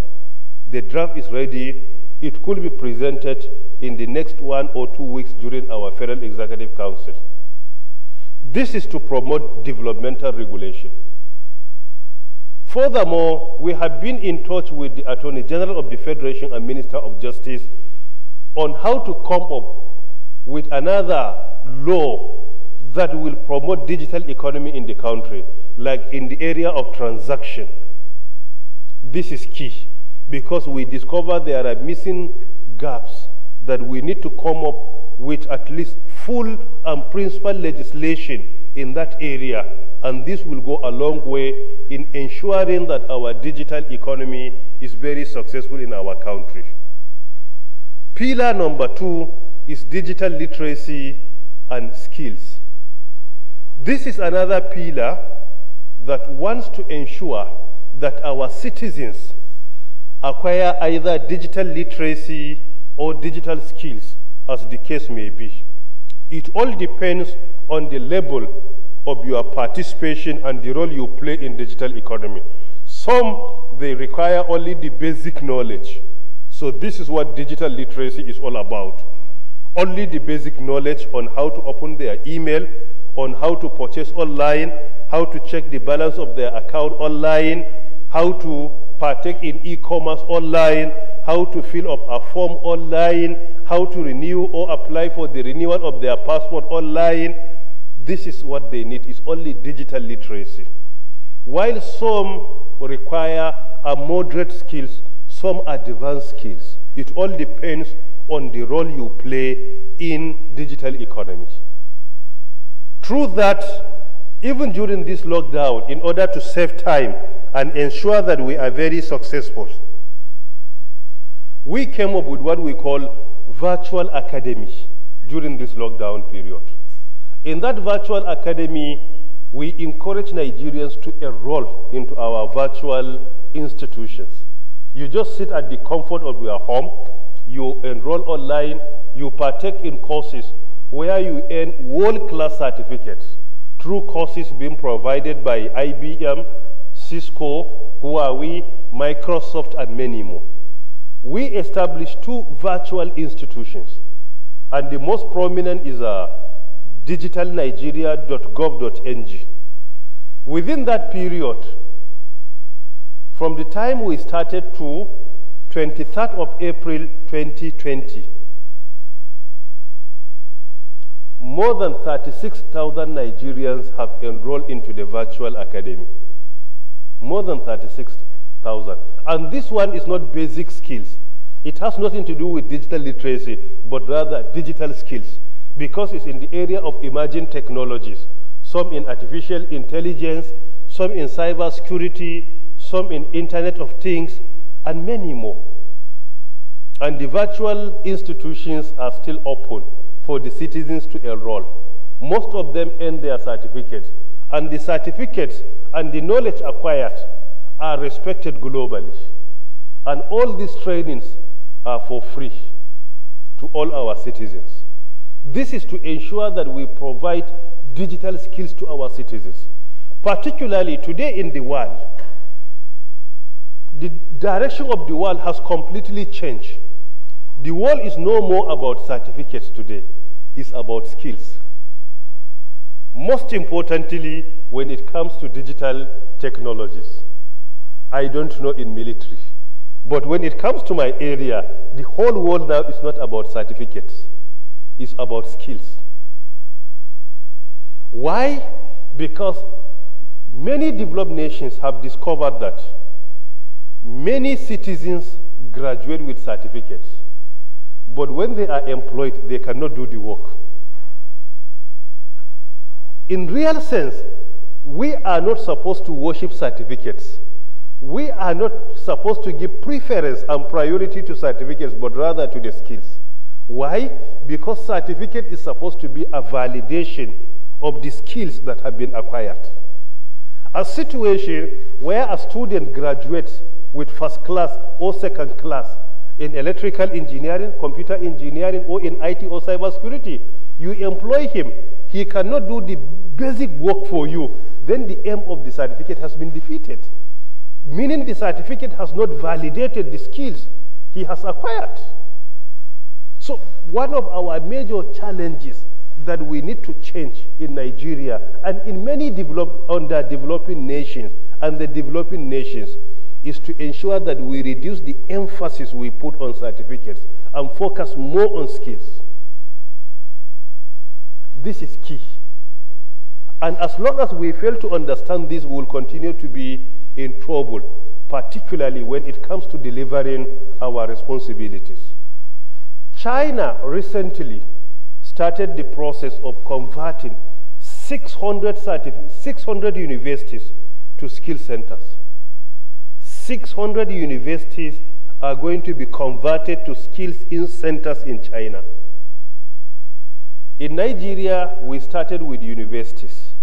We had 19, we reached up to 41 universities, and today we are approaching 200 universities or thereabout. Morocco recently came up with a model where they give more emphasis to skills rather than certificates. They train their citizens. They provide skills for them. Today in Morocco, many developed nations are contacting Morocco to support them with their citizens to go and work for them. Moroccans travel to Europe today with dignity. Why? Because of the skills they have acquired. They are being respected in Europe. It is at the time that our graduates are endangering their lives, trying to cross Mediterranean Sea illegally to cross to Europe. Why? Because we have certificates, and our certificates usually fail to validate the skills we have acquired. So the whole focus is about we must give more emphasis on skills rather than certificates. Most of the young innovators we have in Nigeria, some of them you will discover that their area is not completely ICT related course, but they have been doing excellently well. Last year I led a team of young Nigerians to Gulf Information Technology Exhibition and Competition. A young Nigerian from Katsina State developed an app that is called Chiniki GAT. It's just an artificial intelligence application.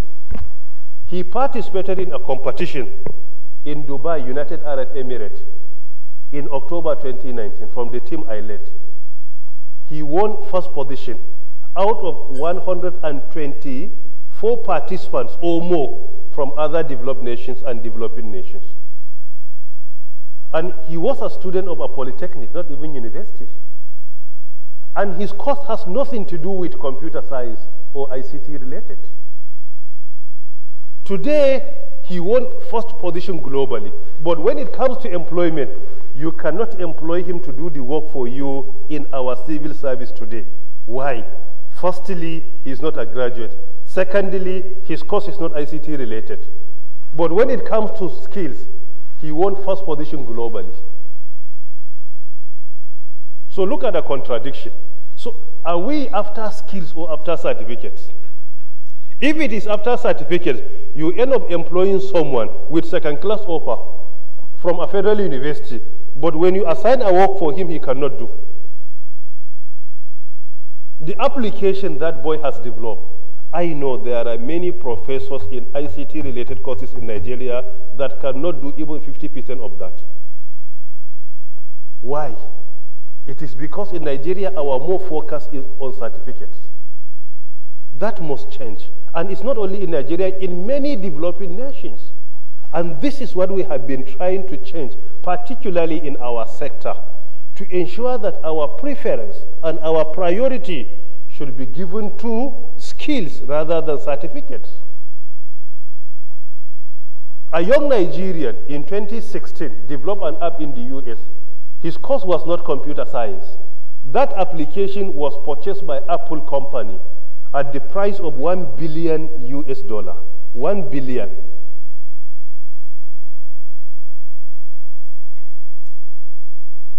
Go through the intellectual giants of digital economy today in the world, starting with Jeffrey Bezos of Amazon, Bill Gates of Microsoft, Mark Zuckerberg of Facebook, and many more. Most of them, you will discover what they have achieved is outside academia, is outside university. They only partook in critical thinking, long-time thinking, customer centricity, and many more. And they came up with so many applications and systems that have completely changed the world today. So this is very important. Most of the developed nations today, their priority is skills, not certificates. Certificate is important, but it's secondary to skills. If you have a work that you want it to be done, the first thing you need to ask yourself, who is the better person to do the work for me? That person that can do the work for you, whether he has that certificate or not, as long as he has the basic requirement, then you can allow him to do. In Nigeria today, with ordinary secondary certificate or its equivalent, you can occupy the position of #1 citizen. It's allowed constitutionally with just secondary certificate. Why? Because those who drafted the Constitution knows that with the basic skills, with the basic certificate, and the required skills, you will be able to govern the nation of 200 million people.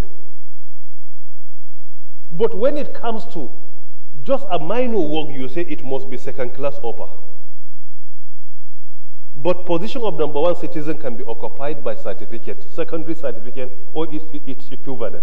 But when it comes to minor, we say there must be second-class upper. Even second-class lower is not respected in so many institutions today in government. Sometimes someone will graduate with third class, but he can do the work better than someone who graduated with first class. And there are many examples like that. In June this year, 2020, the President of the United States of America signed an executive order in which it gives preference to those with skills than those with certificates. Now it is an executive order in the US that when there is any recruitment, the priority should be skills not your certificate. Only June this year. Deloitte recently announced that they conducted a research and discovered that the major companies in the world do not require you to tell them the university you attended or the certificate you have earned. What they are after is your skills. That is why it is no more a requirement in Amazon or Microsoft or Apple when you are applying for a job to say, I graduated from ATVU with computer science and I have MSc in computer science, MBA technology management, and PhD from Robert Gordon University as it was announced. That is no more a requirement. The requirement is, what can I do?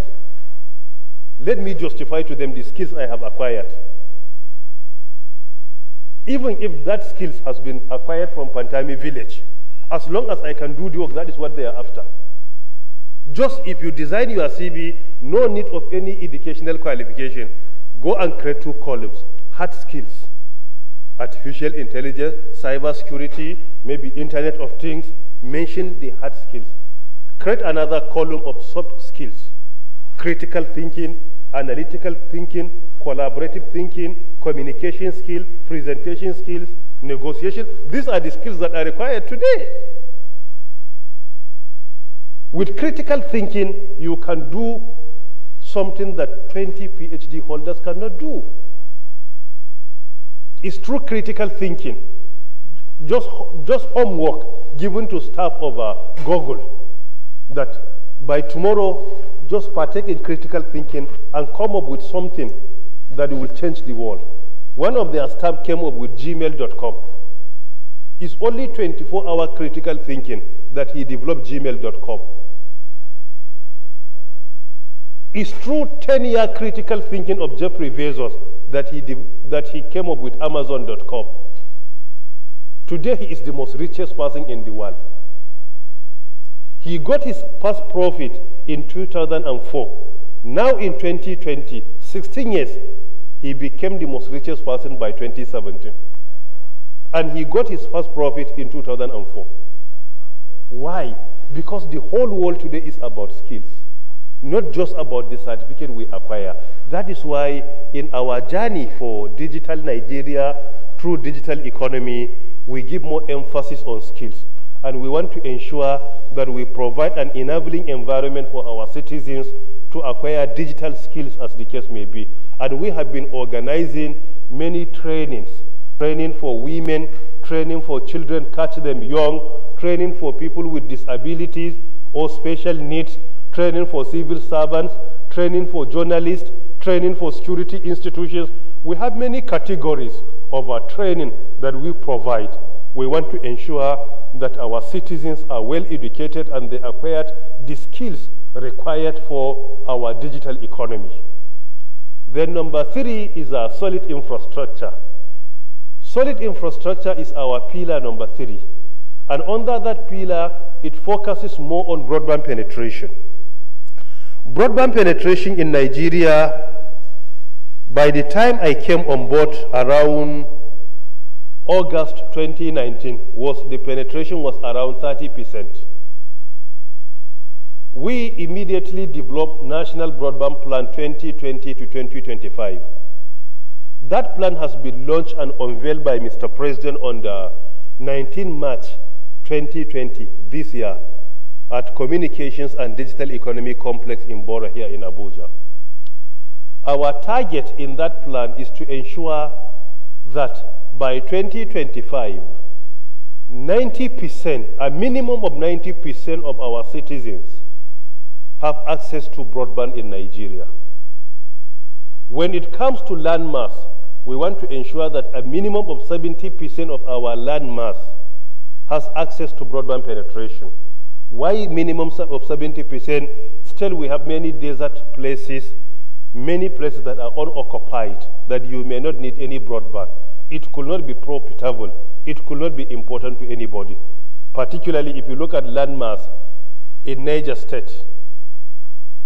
I had a meeting just last week with one member of House of Reps from Niger. He was telling me that from one local government to another in Niger State, you can travel for 10 hours. And you will discover that the land, majority of the land has not been occupied by anybody. So in that situation, what you need is to provide access along the road and maybe a few kilometers into the bush. So our target is minimum of 90% of our population should have access to broadband by 2025. And 70% minimum of our landmass should have access to it.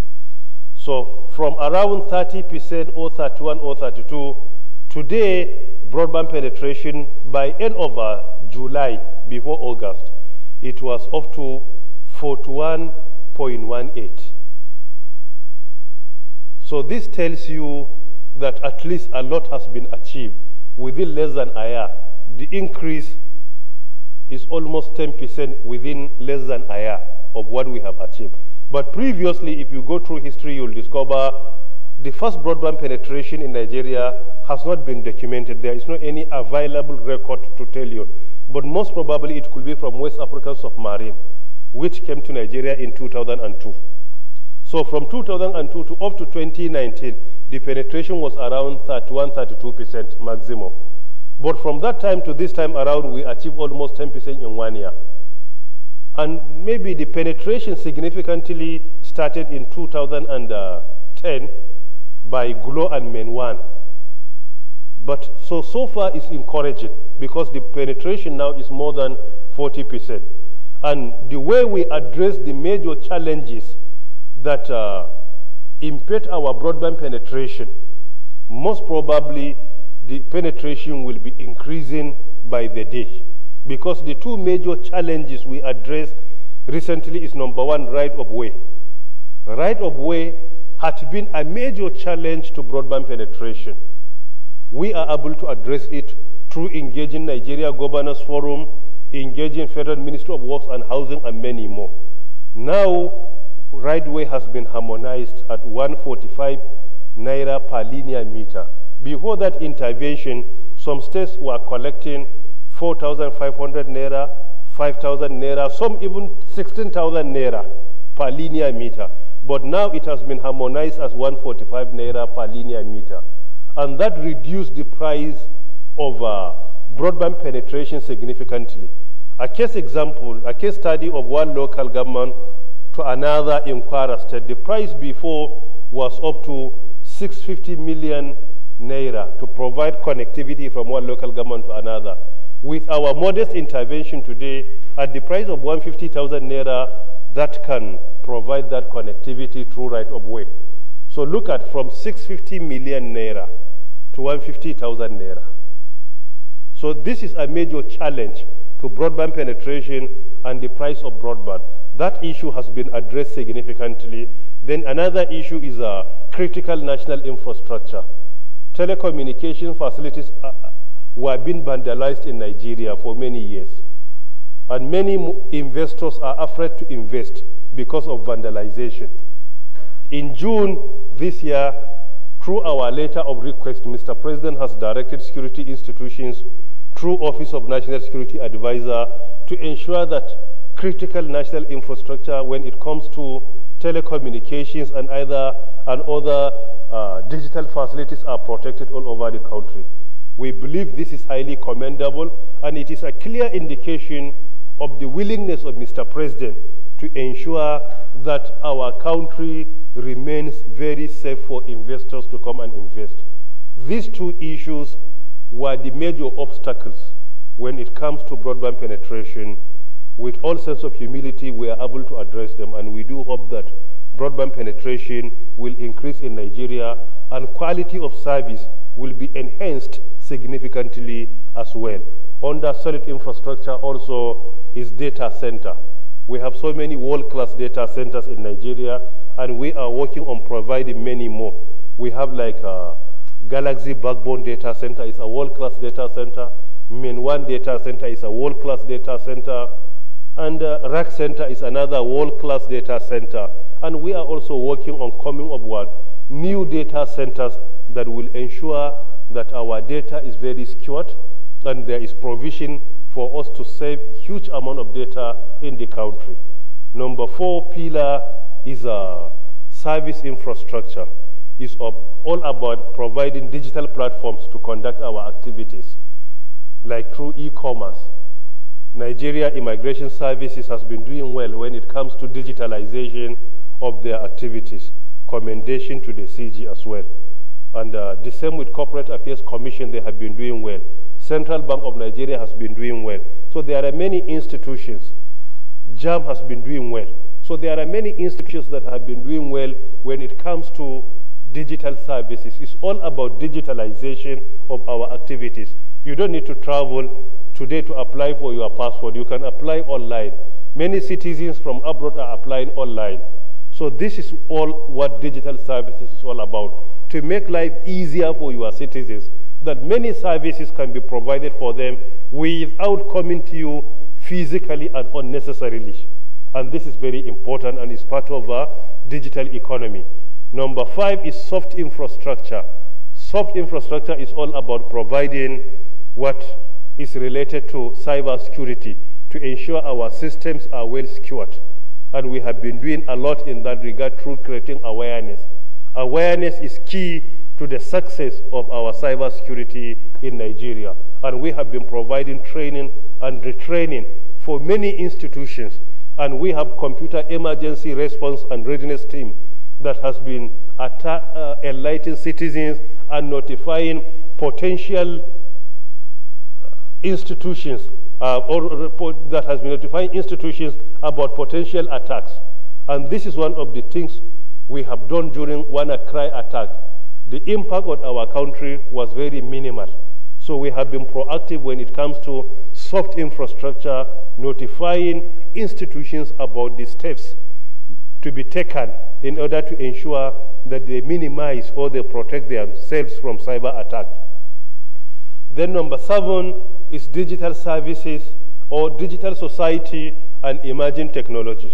This is all about incorporating other states into our journey for a digital Nigeria. It cannot be achieved by federal government alone. That is why the policy is called National Digital Policy. National Digital Economy Policy. It's not a federal, it's a national one. So that is why we have been engaging states to ensure they key into it.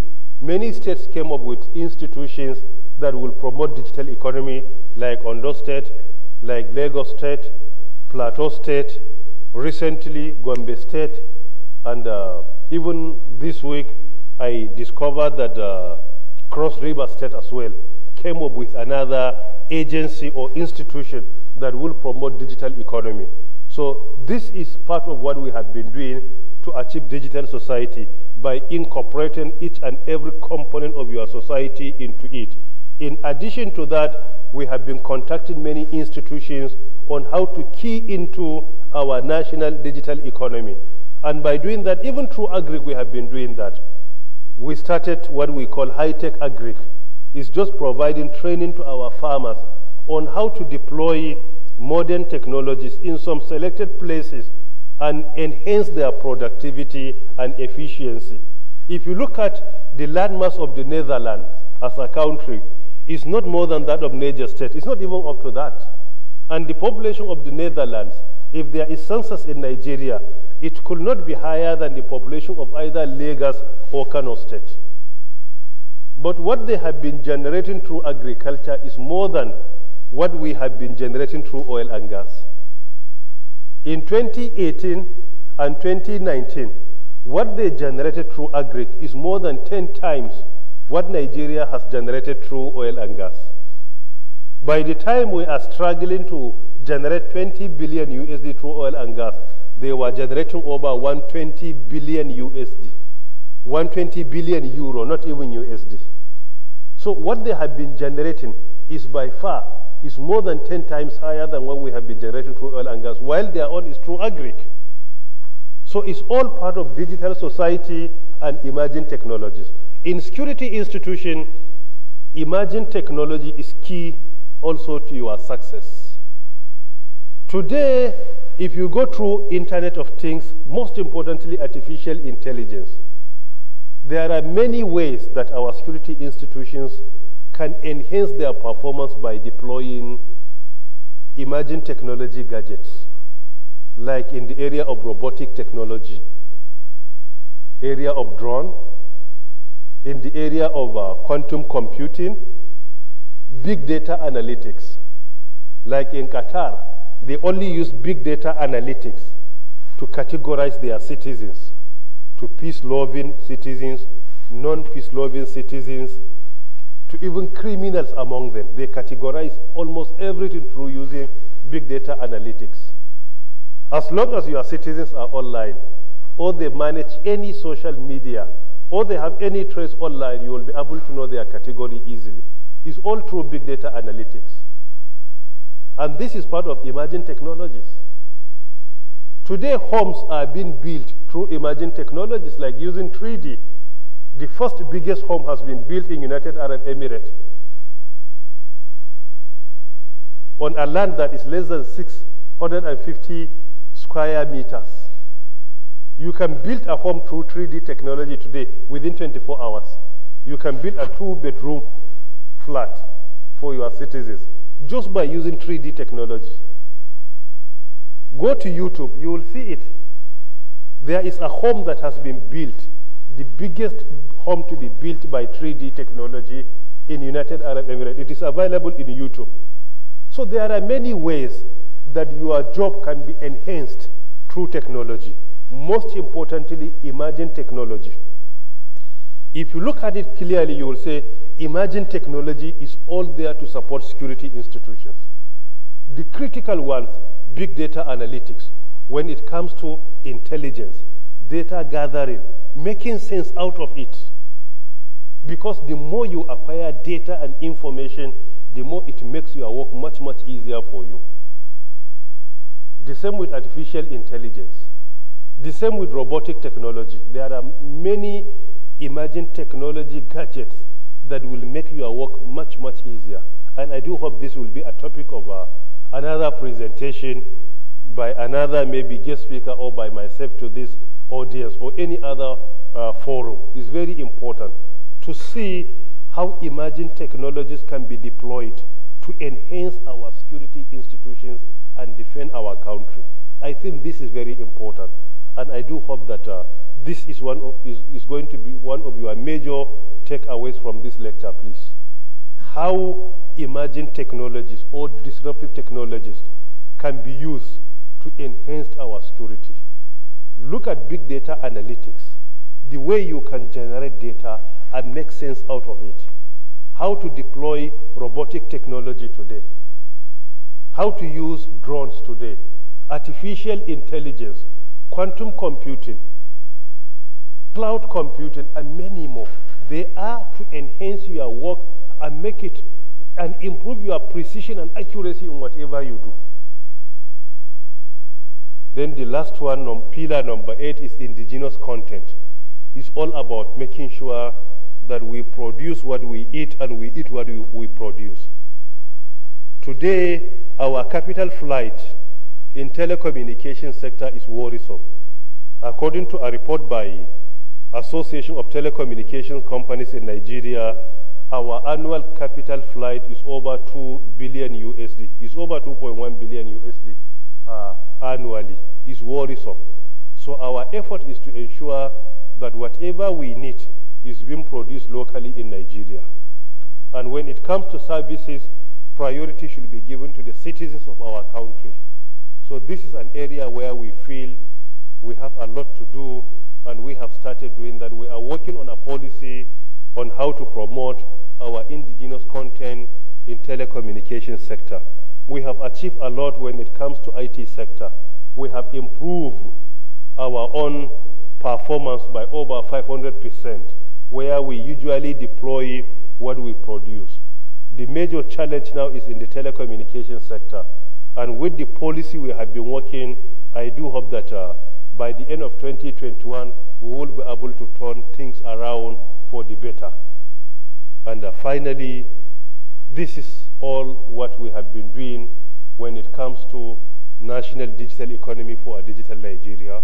And I want to use the opportunity to invite our security institutions to look into the policy and look at the role they can play. The journey is for all. If you key into, the success will be higher, and you have a significant role to play. Most importantly, no economy will be promoted and developed globally without security. If there is security in place, the economy will be developed easily. It is because of this I feel that security institutions are the major stakeholders for national digital economy policy for a digital Nigeria. When you key into it, our success definitely will be enhanced. You have been part and parcel of it, but we want to ensure that your participation has been improved. And this is, in summary, what the journey is all about, and I do hope you appreciate the presentation. Thank you for listening.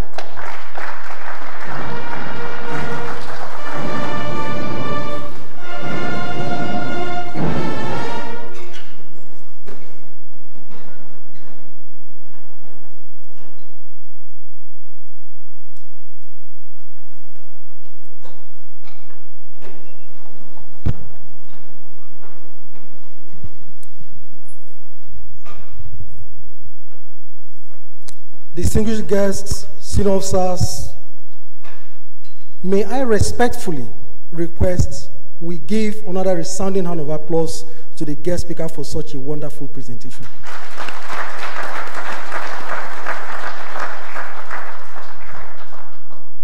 If I may quote you, sir, you said, digital economy is real and no longer a luxury, but a necessity.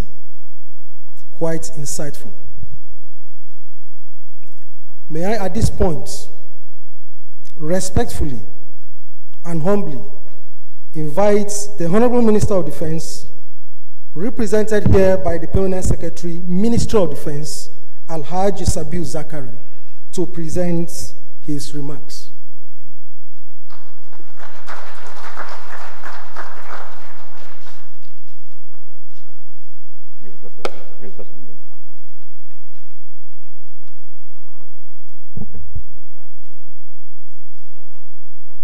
The Honorable Minister of Communications and Digital Economy and our guest speaker, the Chief of Defense Staff represented, the service chiefs represented here, the Chief of Army Staff, the Chief of the Naval Staff, and the Chief of the Air Staff. The Inspector General of Police represented, the Controller General of Immigration, the Commandant, National Defense College, distinguished participants of the 28th course, ladies and gentlemen. I read this address on behalf of the Honorable Minister of Defense, Major General Bashir Salih Magashi, who is unavoidably absent for other important national assignment. And the address reads as follows. It is my pleasure to deliver the remarks on the occasion of the graduation lecture of National Defense College, Course 28. I will start by thanking the guest speaker, the Honorable Minister of Communications and Digital Economy, Dr. Isa Ali Ibrahim Pantami. I also sincerely acknowledge all our guests and dignitaries, as well as the prospective graduates of Course 28, particularly our allied participants. Today is a special day for the college. As such, I am happy to be with you for the graduation lecture, which has become a key part of the college's strategic research, training, and development program. I have been informed that in the last 3 years, the college has invited the presidents of Uganda, the Gambia, and Sierra Leone to speak during graduation lectures. The last 3 graduation lectures focused on regional security, but today we witnessed a paradigm shift as the college selected a subject of national economy, pitching in the opportunities offered by digital and information revolutions. I therefore consider the delivered graduation lecture for National Defense College, course 28, which was titled Digital Economy and National Development in Nigeria, very important due to constant revolutions in information and digital fields. Many nations across the world are innovating to exploit the enormous economic benefits of the digital economy. In Nigeria, we have taken the fledgling steps to adopt, adapt, and internalize the digital economy in a functional manner. I am pleased to say that Dr. Isa Ali Ibrahim Pantami has been at the forefront of the drive towards digital economy in Nigeria. Let me state that the transformation of the erstwhile Ministry of Communications to its current status owes a lot to his prompting and efforts. I am therefore glad that the college did not only choose this topic for discussion today, but actually caught the master of digital economy in Nigeria to speak on it. We are grateful to the Honorable Minister of Communications and Digital Economy, Dr. Isa Ibrahim Pantami, for justice to the topic. Dr. Isa's outstanding performances and achievements in the information and technology industry made him the perfect choice to address this distinguished audience on the subject matter. I am therefore not surprised at the quality of delivery and the depth of knowledge which he shared with us today. He continues to provide the needed leadership in driving the information and communications industry in the country. Indeed, just recently, it was reported that our country witnessed about 14.07% ICT contribution to the nation's gross domestic product, a feat that is unprecedented in our history.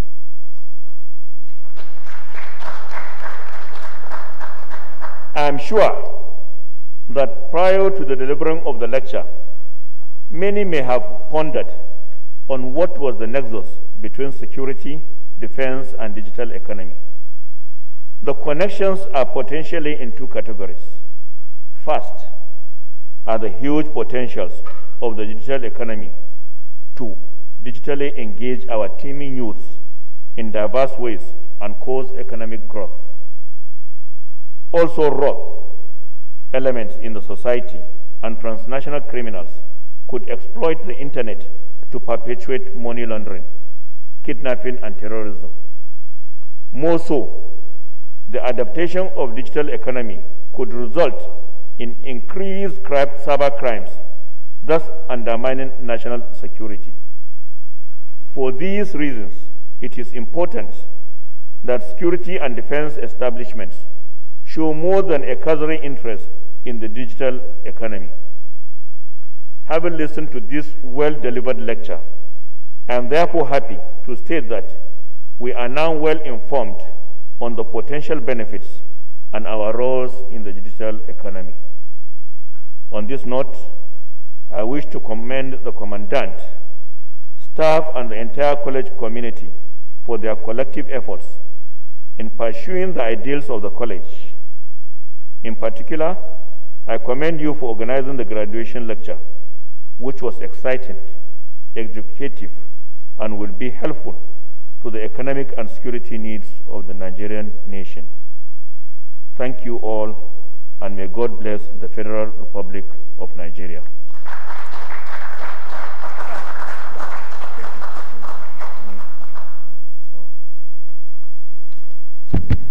May I request our special guest of honor joins the Honorable Minister on the stage.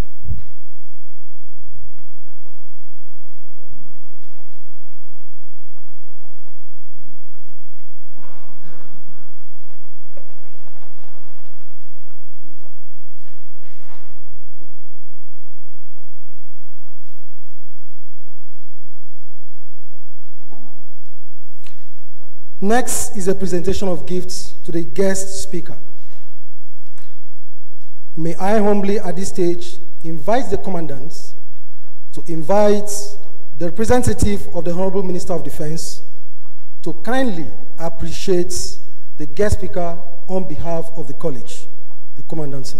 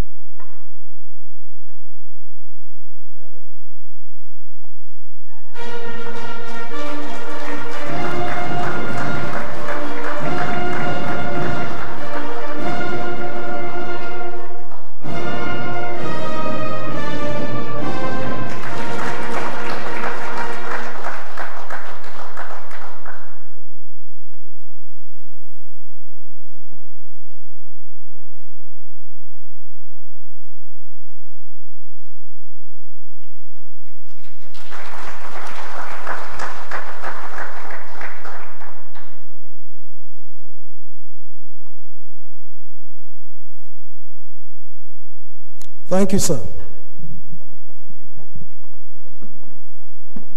It will be uncharitable not to properly thank the guest speaker for such a very wonderful lecture and presentation we have received.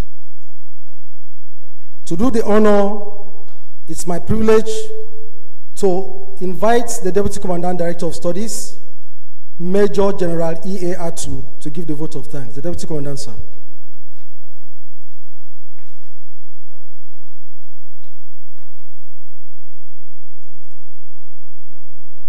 Thank you very much, the Master of Ceremonies. It is important that we reemphasize that digitalization is no longer a luxury, but a necessity in Nigeria. Thank you, Mr. Guest Speaker. The special guest of honor, the Honorable Minister of Defense, ably represented by the Permanent Secretary, Minister of Defense, Alhaji Sabiu Zakari, the guest speaker, the Chief of Defense Staff, Service Chiefs, and Inspector General of Police, ably represented here, the Commandant of the National Defense College, the Controller General of the Nigerian Immigration Service, distinguished invited guests, participants of Course 28, members of the press, ladies and gentlemen. I am, again, Major General Elias Atu, the Deputy Commandant and Director of Studies.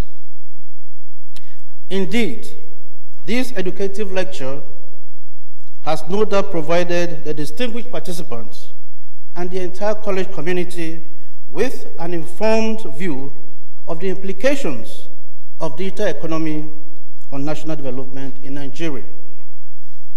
Let me start by acknowledging and appreciating the efforts of our highly esteemed guest speaker, the Honorable Minister of Communications and Digital Economy, Dr. Isa Ali Ibrahim PANTAMI, for eloquently delivering a well-thought-out and excellent lecture titled Digital Economy and National Development in Nigeria. The guest speaker, sir, your lecture actually demonstrated your unique understanding of the subject matter, which is indeed contemporary in view of our digitalized world in a COVID-19 era. So let me also assure you that the challenges highlighted in your paper today will be exhaustively studied with a view to profiling possible strategies to resolving them for enhanced national development. We are most grateful and inspired by your great ideas, and are pleased to state that the college will definitely collaborate with your ministry in skills development. May I also appreciate in absentia Chairman, Senate Committee on Defense, distinguished Senator Aliyu Wamako, and the Chairman, House Committee on Defense, Honorable Babajimi Benson, for their legislative support to the college. I also wish to express our sincere gratitude to the Honorable Minister of Defense, Major General Bashir Magashi, retired, for his encouragement, untiring support, and confidence in the college management team. My sincere appreciation goes to other esteemed members of the governing board, the Chief of Defense Staff, and the service chiefs ably represented here, who have been unrelenting in their quest to reposition the college to achieve its strategic objectives. Special gratitude also goes to the representatives from services and police headquarters, ministries, departments, and agencies of government, and all our hallowed invited guests for honoring our invitation to this very important graduation lecture for course 28. Permit me to also appreciate the foresight of our Commandant, Rear Admiral M.M. Kadiri, for providing strategic direction and leadership towards ensuring the success of today's graduation lecture. Sir, you have once again proven your mentor as a visionary leader, and we indeed appreciate you, sir. I equally acknowledge members of faculty, research fellows, and staff of the college for their efforts in ensuring the success of this program. We recognize your efforts, and I commend you all. Finally, let me acknowledge the members of the press corps. As always, you have continued to enlighten the public on our activities and programs as the highest military and strategic training institution in Nigeria and in sub-Saharan Africa. To all our esteemed guests, we thank you all for taking time out of your busy schedule to be with us today. And we wish you all journey mercies back to your various destinations. Thank you very much, and God bless.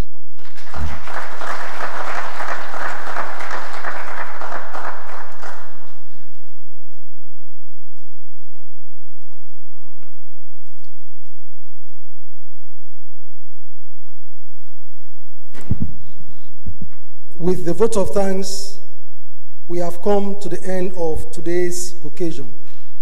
Please, we are all expected to wait in the hall while the guest of honor and all special invited guests take their leave. Band.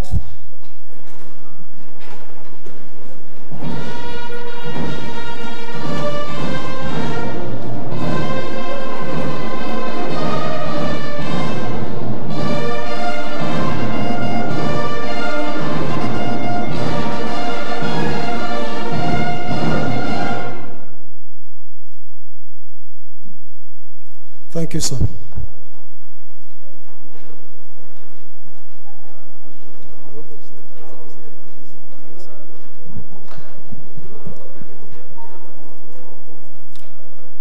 There will be no group photograph after this event.